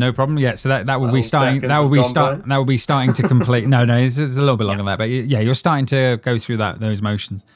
In the next room, the odd room appears to be to have once been a staircase of some description. But for now, what seems to be going on is that the arrows that I've got put up here, these are at least 20 to 25 feet above your head. Like the stairs are missing, if that makes sense. They're in this sort of spot over here as this is all going on. But there is they seem to be dangling about 20 feet above your head, as if someone had forgotten to finish building them. There is also a lever next to Blythe right now on that wall. All right. As this is going on, and another door slightly further off. Rauda will just say to Frida in Orcish, I dare you to pull the lever. Okay, while you two have stepped on these dots, sure. And she'll just pull the lever from where she's standing. Oh, for God's sake. Okay, fair enough. Yay. As this is going on that one, I need I knew it. I need you all to make a dexterity acrobatics check for me, please, as spears, multiple of them, coming out from the floor as that lever is first pulled. Oh, In the moment. Wow. Damn, nice on that one. Oh, it's just going to be me because I've got a plus yeah, 0. of so- course. Oh, 15. Fuck. Uh, That's really bad. 15. Best you uh, rolled. Yeah, you make the check as you're all sort of diving through all of that as this is going on. As all of these. Imagine Rauda just catches one without even nice. looking. Yeah, and just drops it to the ground as if nothing had happened. Nice, as this is all going on in the moments as you go through all of that, and that all seems to happen in the moments as this is going on. Are they sticking out the ground? Some are. Can I break a couple off for makeshift javelins? Yes, I will certainly accept that. There's a couple of them that seem sturdy enough. And what's happened in the moment is that there is now a ramp on this sort of where the stairs were, where there were no stairs. There's now a ramp sort of leading up. It's not perfect for getting all the way up, but it certainly looks more like it's climbable now than it was moments before. Before we go up, can I listen at this door? Because I assume it meets the rat door. Absolutely, yeah. You can definitely hear the sounds of something on the other side of that Blythe as this is all going on. Yeah, more rats, lots of them would be the best way of putting it. Rats that she was on about.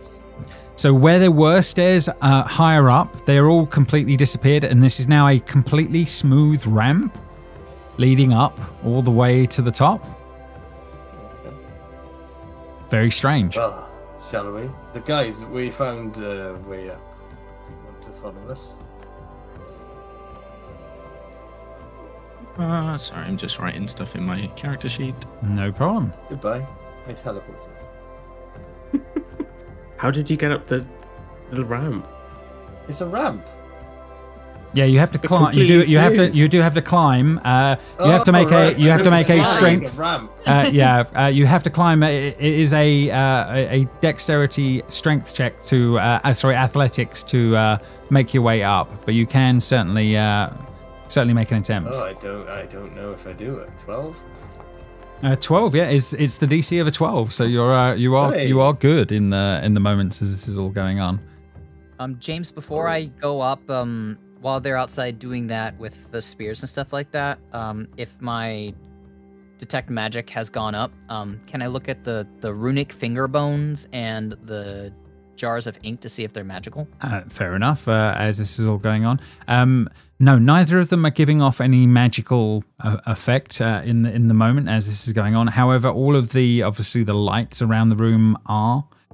Even the hand that was doing odd things that would it be considered magic is now, as in its final state, not giving anything off. So apart from the lights, right now, no, not much else is seems to be going on as this is all going on.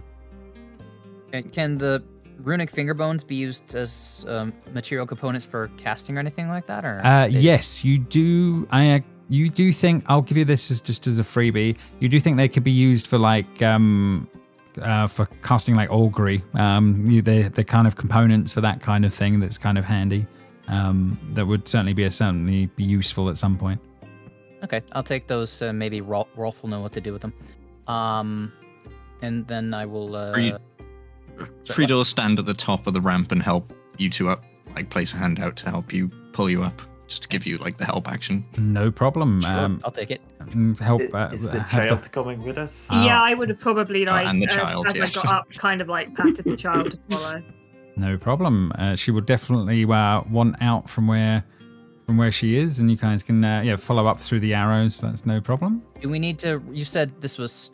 Is it strength or dex or just strength? No, it's okay when you're getting help from someone else. That's negated, so it's not a problem. Oh, cool. Okay. Yep. Yeah, I was gonna say I wouldn't get up. You'd just be watching me like it's a Takeshi's Castle thing, struggling to get up. Okay, so as you guys make your way up, this sort of now smooth staircase that you made this up, strangely a green kind of carpet covers the stone floor at the top of these stairs. A hallway curves off to the south and west, and you notice immediately that the orbs of light up here are much more radiant, and they seem to be stronger and brighter here, less flickering than you've had in other rooms as this is going on. This is all looking Frida way brighter. We'll call out for Rolf.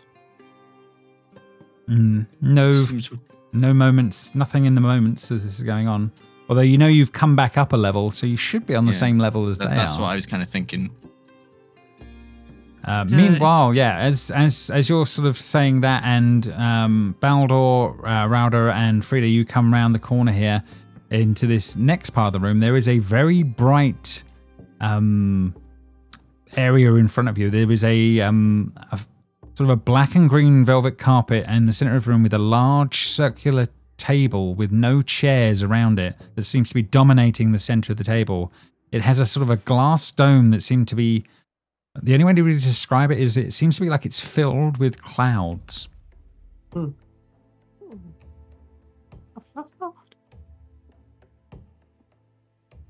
I touch the glass. Okay. Yeah, you make your way over to this large piece of glass. As you place your hand onto it, it seems to glow briefly. You feel like a slight pinch in your hand as this goes, like as if like splinters in the ends of your hand in the moment as this goes on. You see the clouds kind of part on this map of descriptions, if that on that one, and you see before you the landmass of Grimir. You think you've never seen a map this detailed in that respect. There have only been barely scrawled kind of mountains, but you see mountains, rivers, seas, and forests.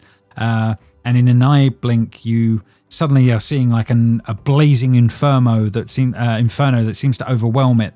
The forests then wither to ash. The seas and the rivers boil away, and the mountains grumble. Only patches of the world remain as these flow away from the dead spots, as if the survivors of some great calamity seeking a solace and safety from one another. And yeah, the clouds then sort of cover the orb once again. Jotun. That's what. Did everyone see that? Those closest absolutely would have seen that something was going on. You got much more of a... How would we say it? You felt like you were above the world looking down almost in that moment. It was much more of an experience. From the others saw something, but nothing compared to what you gained from that in those moments. She just goes wide-eyed and smiles and just like, yes. What happened?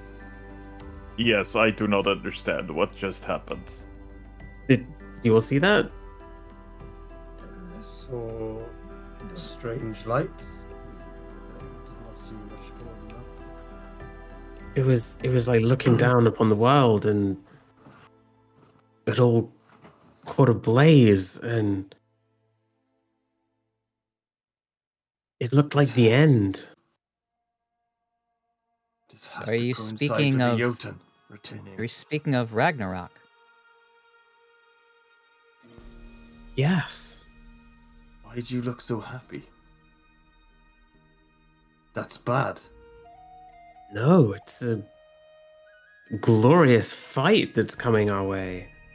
To die in battle is one thing, just to perish in fiery brimstone is not the way I want to go.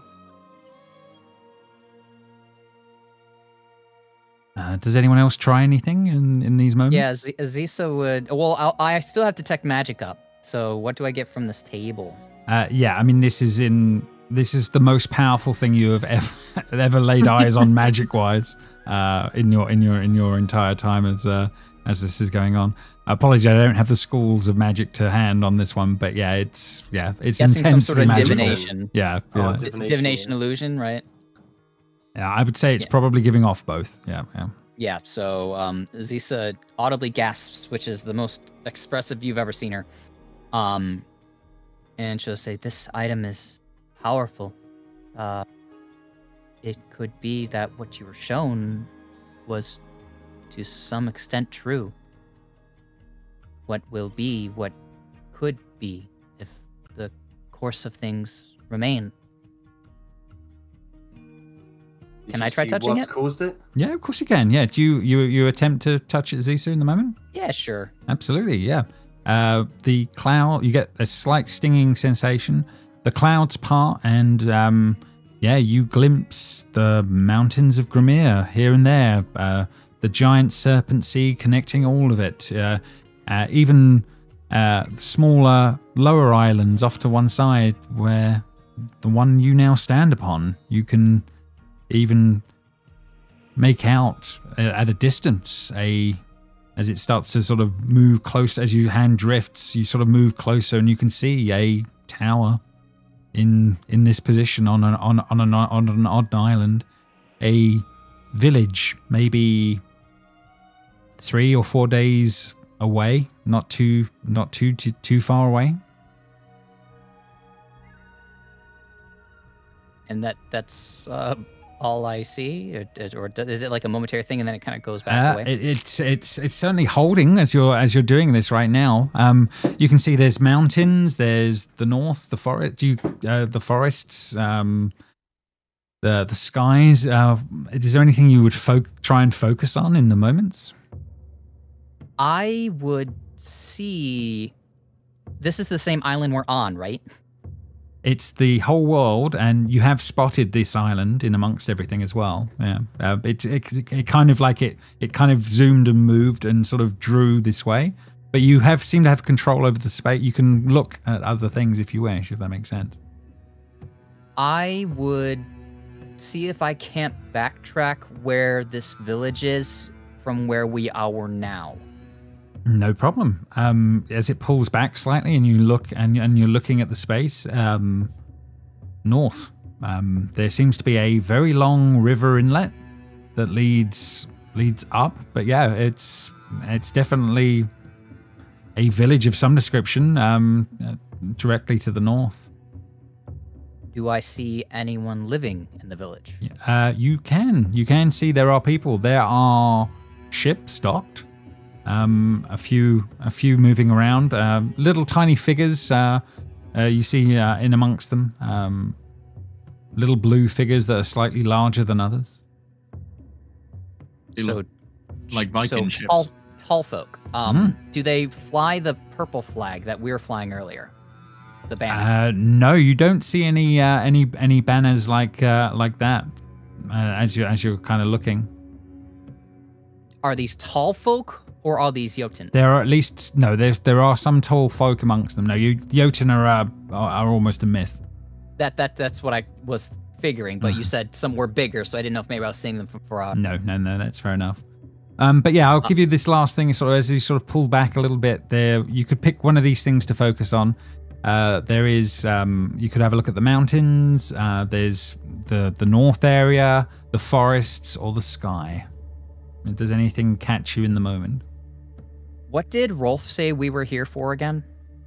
To investigate this place. It was the Volve believed that this has something to do with Ragnarok and stopping it or being involved with it. And it was important because the seers had seen this place and it needed to be found by you all rather than others. And so you'd been sent to investigate. They knew there was a tower and it was here. And is there a myth for? Is there a myth for how Ragnarok is supposed to occur? Yes, there are. It is supposed to be the world is burnt by fire and is basically eaten by a serpent. Is the kind of the story. How much of that is just idea? Did see anything? So many different ideas in story. When Rhoda saw the world ended, did she see any inkling of why? Was it just the fire? She saw the fire and the burning, and it's sort of spreading out across the world, like a cancer going across the world. If that makes sense, almost that way. No specifics, no specifics in those moments as that one is going on. Okay, and I apologize. What were the choices that I could focus in on again? Yeah, so in these moments, you can go the mountains, the north, the forests, or the sky.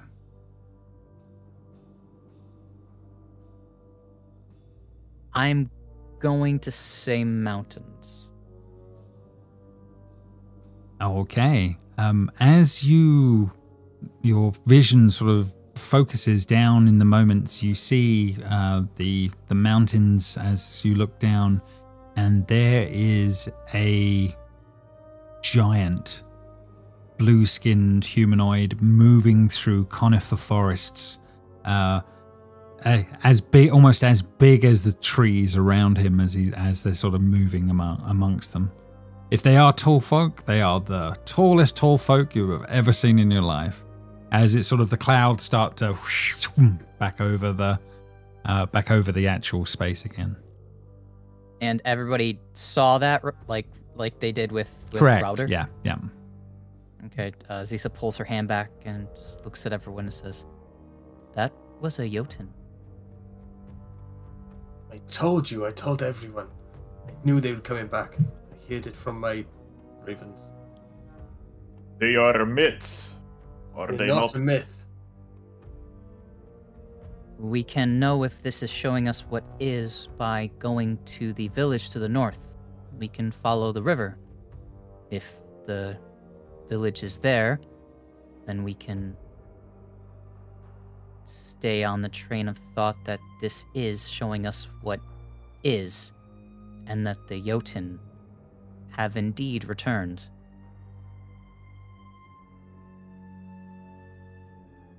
This is something Rolf would want to know. We need to find him. Perhaps he needs to interact with this table. Maybe it can show him things. He can see more than us. Okay, fair enough. Child. As this is going on, yeah, go ahead, Zisa. Would you come and touch the table? Being from a different place, maybe it would interact with you differently.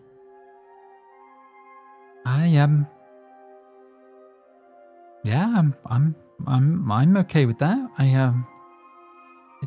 It's very strange, but yeah, she'll literally put a hand out to it, and then will literally press it. She almost pulls back when it sort of stings for a moment, but she carries on looking as this is going on. Unlike the last few times when you guys have been looking at this, when she activates it, the world is just burning. The great mountains have been shattered.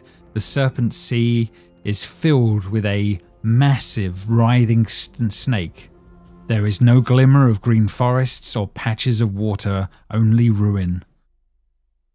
And everybody next to the table needs to make a Constitution saving throw, please. All right. How much? Oh, how much including the next to kid? table? Including the kid, yeah. How far is next to the table? Am I safe? Balder, you're fine. Hodor, you're fine. I think Frida as well. It's just going to be the ones round I'm the about table. 10 foot away, yeah. Yeah, that's a little bit. I would be walking towards the bottom anyway, that's what I was going to say. No problem. I get it. And the DC is 13 that we're aiming for here. Yeah, we all did great. Okay, fair I enough. got a 6.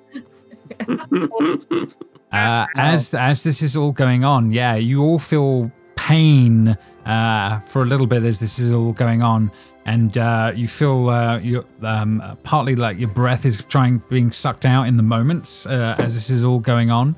But only Blythe, you're the only one that it feels like you've been knocked for 6 in the moment.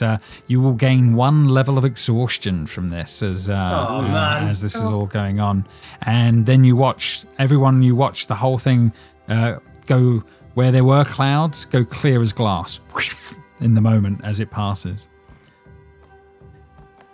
And You're like, what the hell was that? What's hell in this world? There is hell. Hell is hell. Yeah, Just one hell. Yeah. Just one hell. Yeah, on that one. And I think we'll say with the silence of this thing going clear and breaking in the moments, I think I think this is where we'll call it for this first episode. I think, and we'll continue on from there. I think, but. Yeah, well done, everyone. First episode down. Raiders is well and truly underway. Exactly. And then, we will reconvene next time and and go from there. So yeah, I will end the stream and we are done. But well done.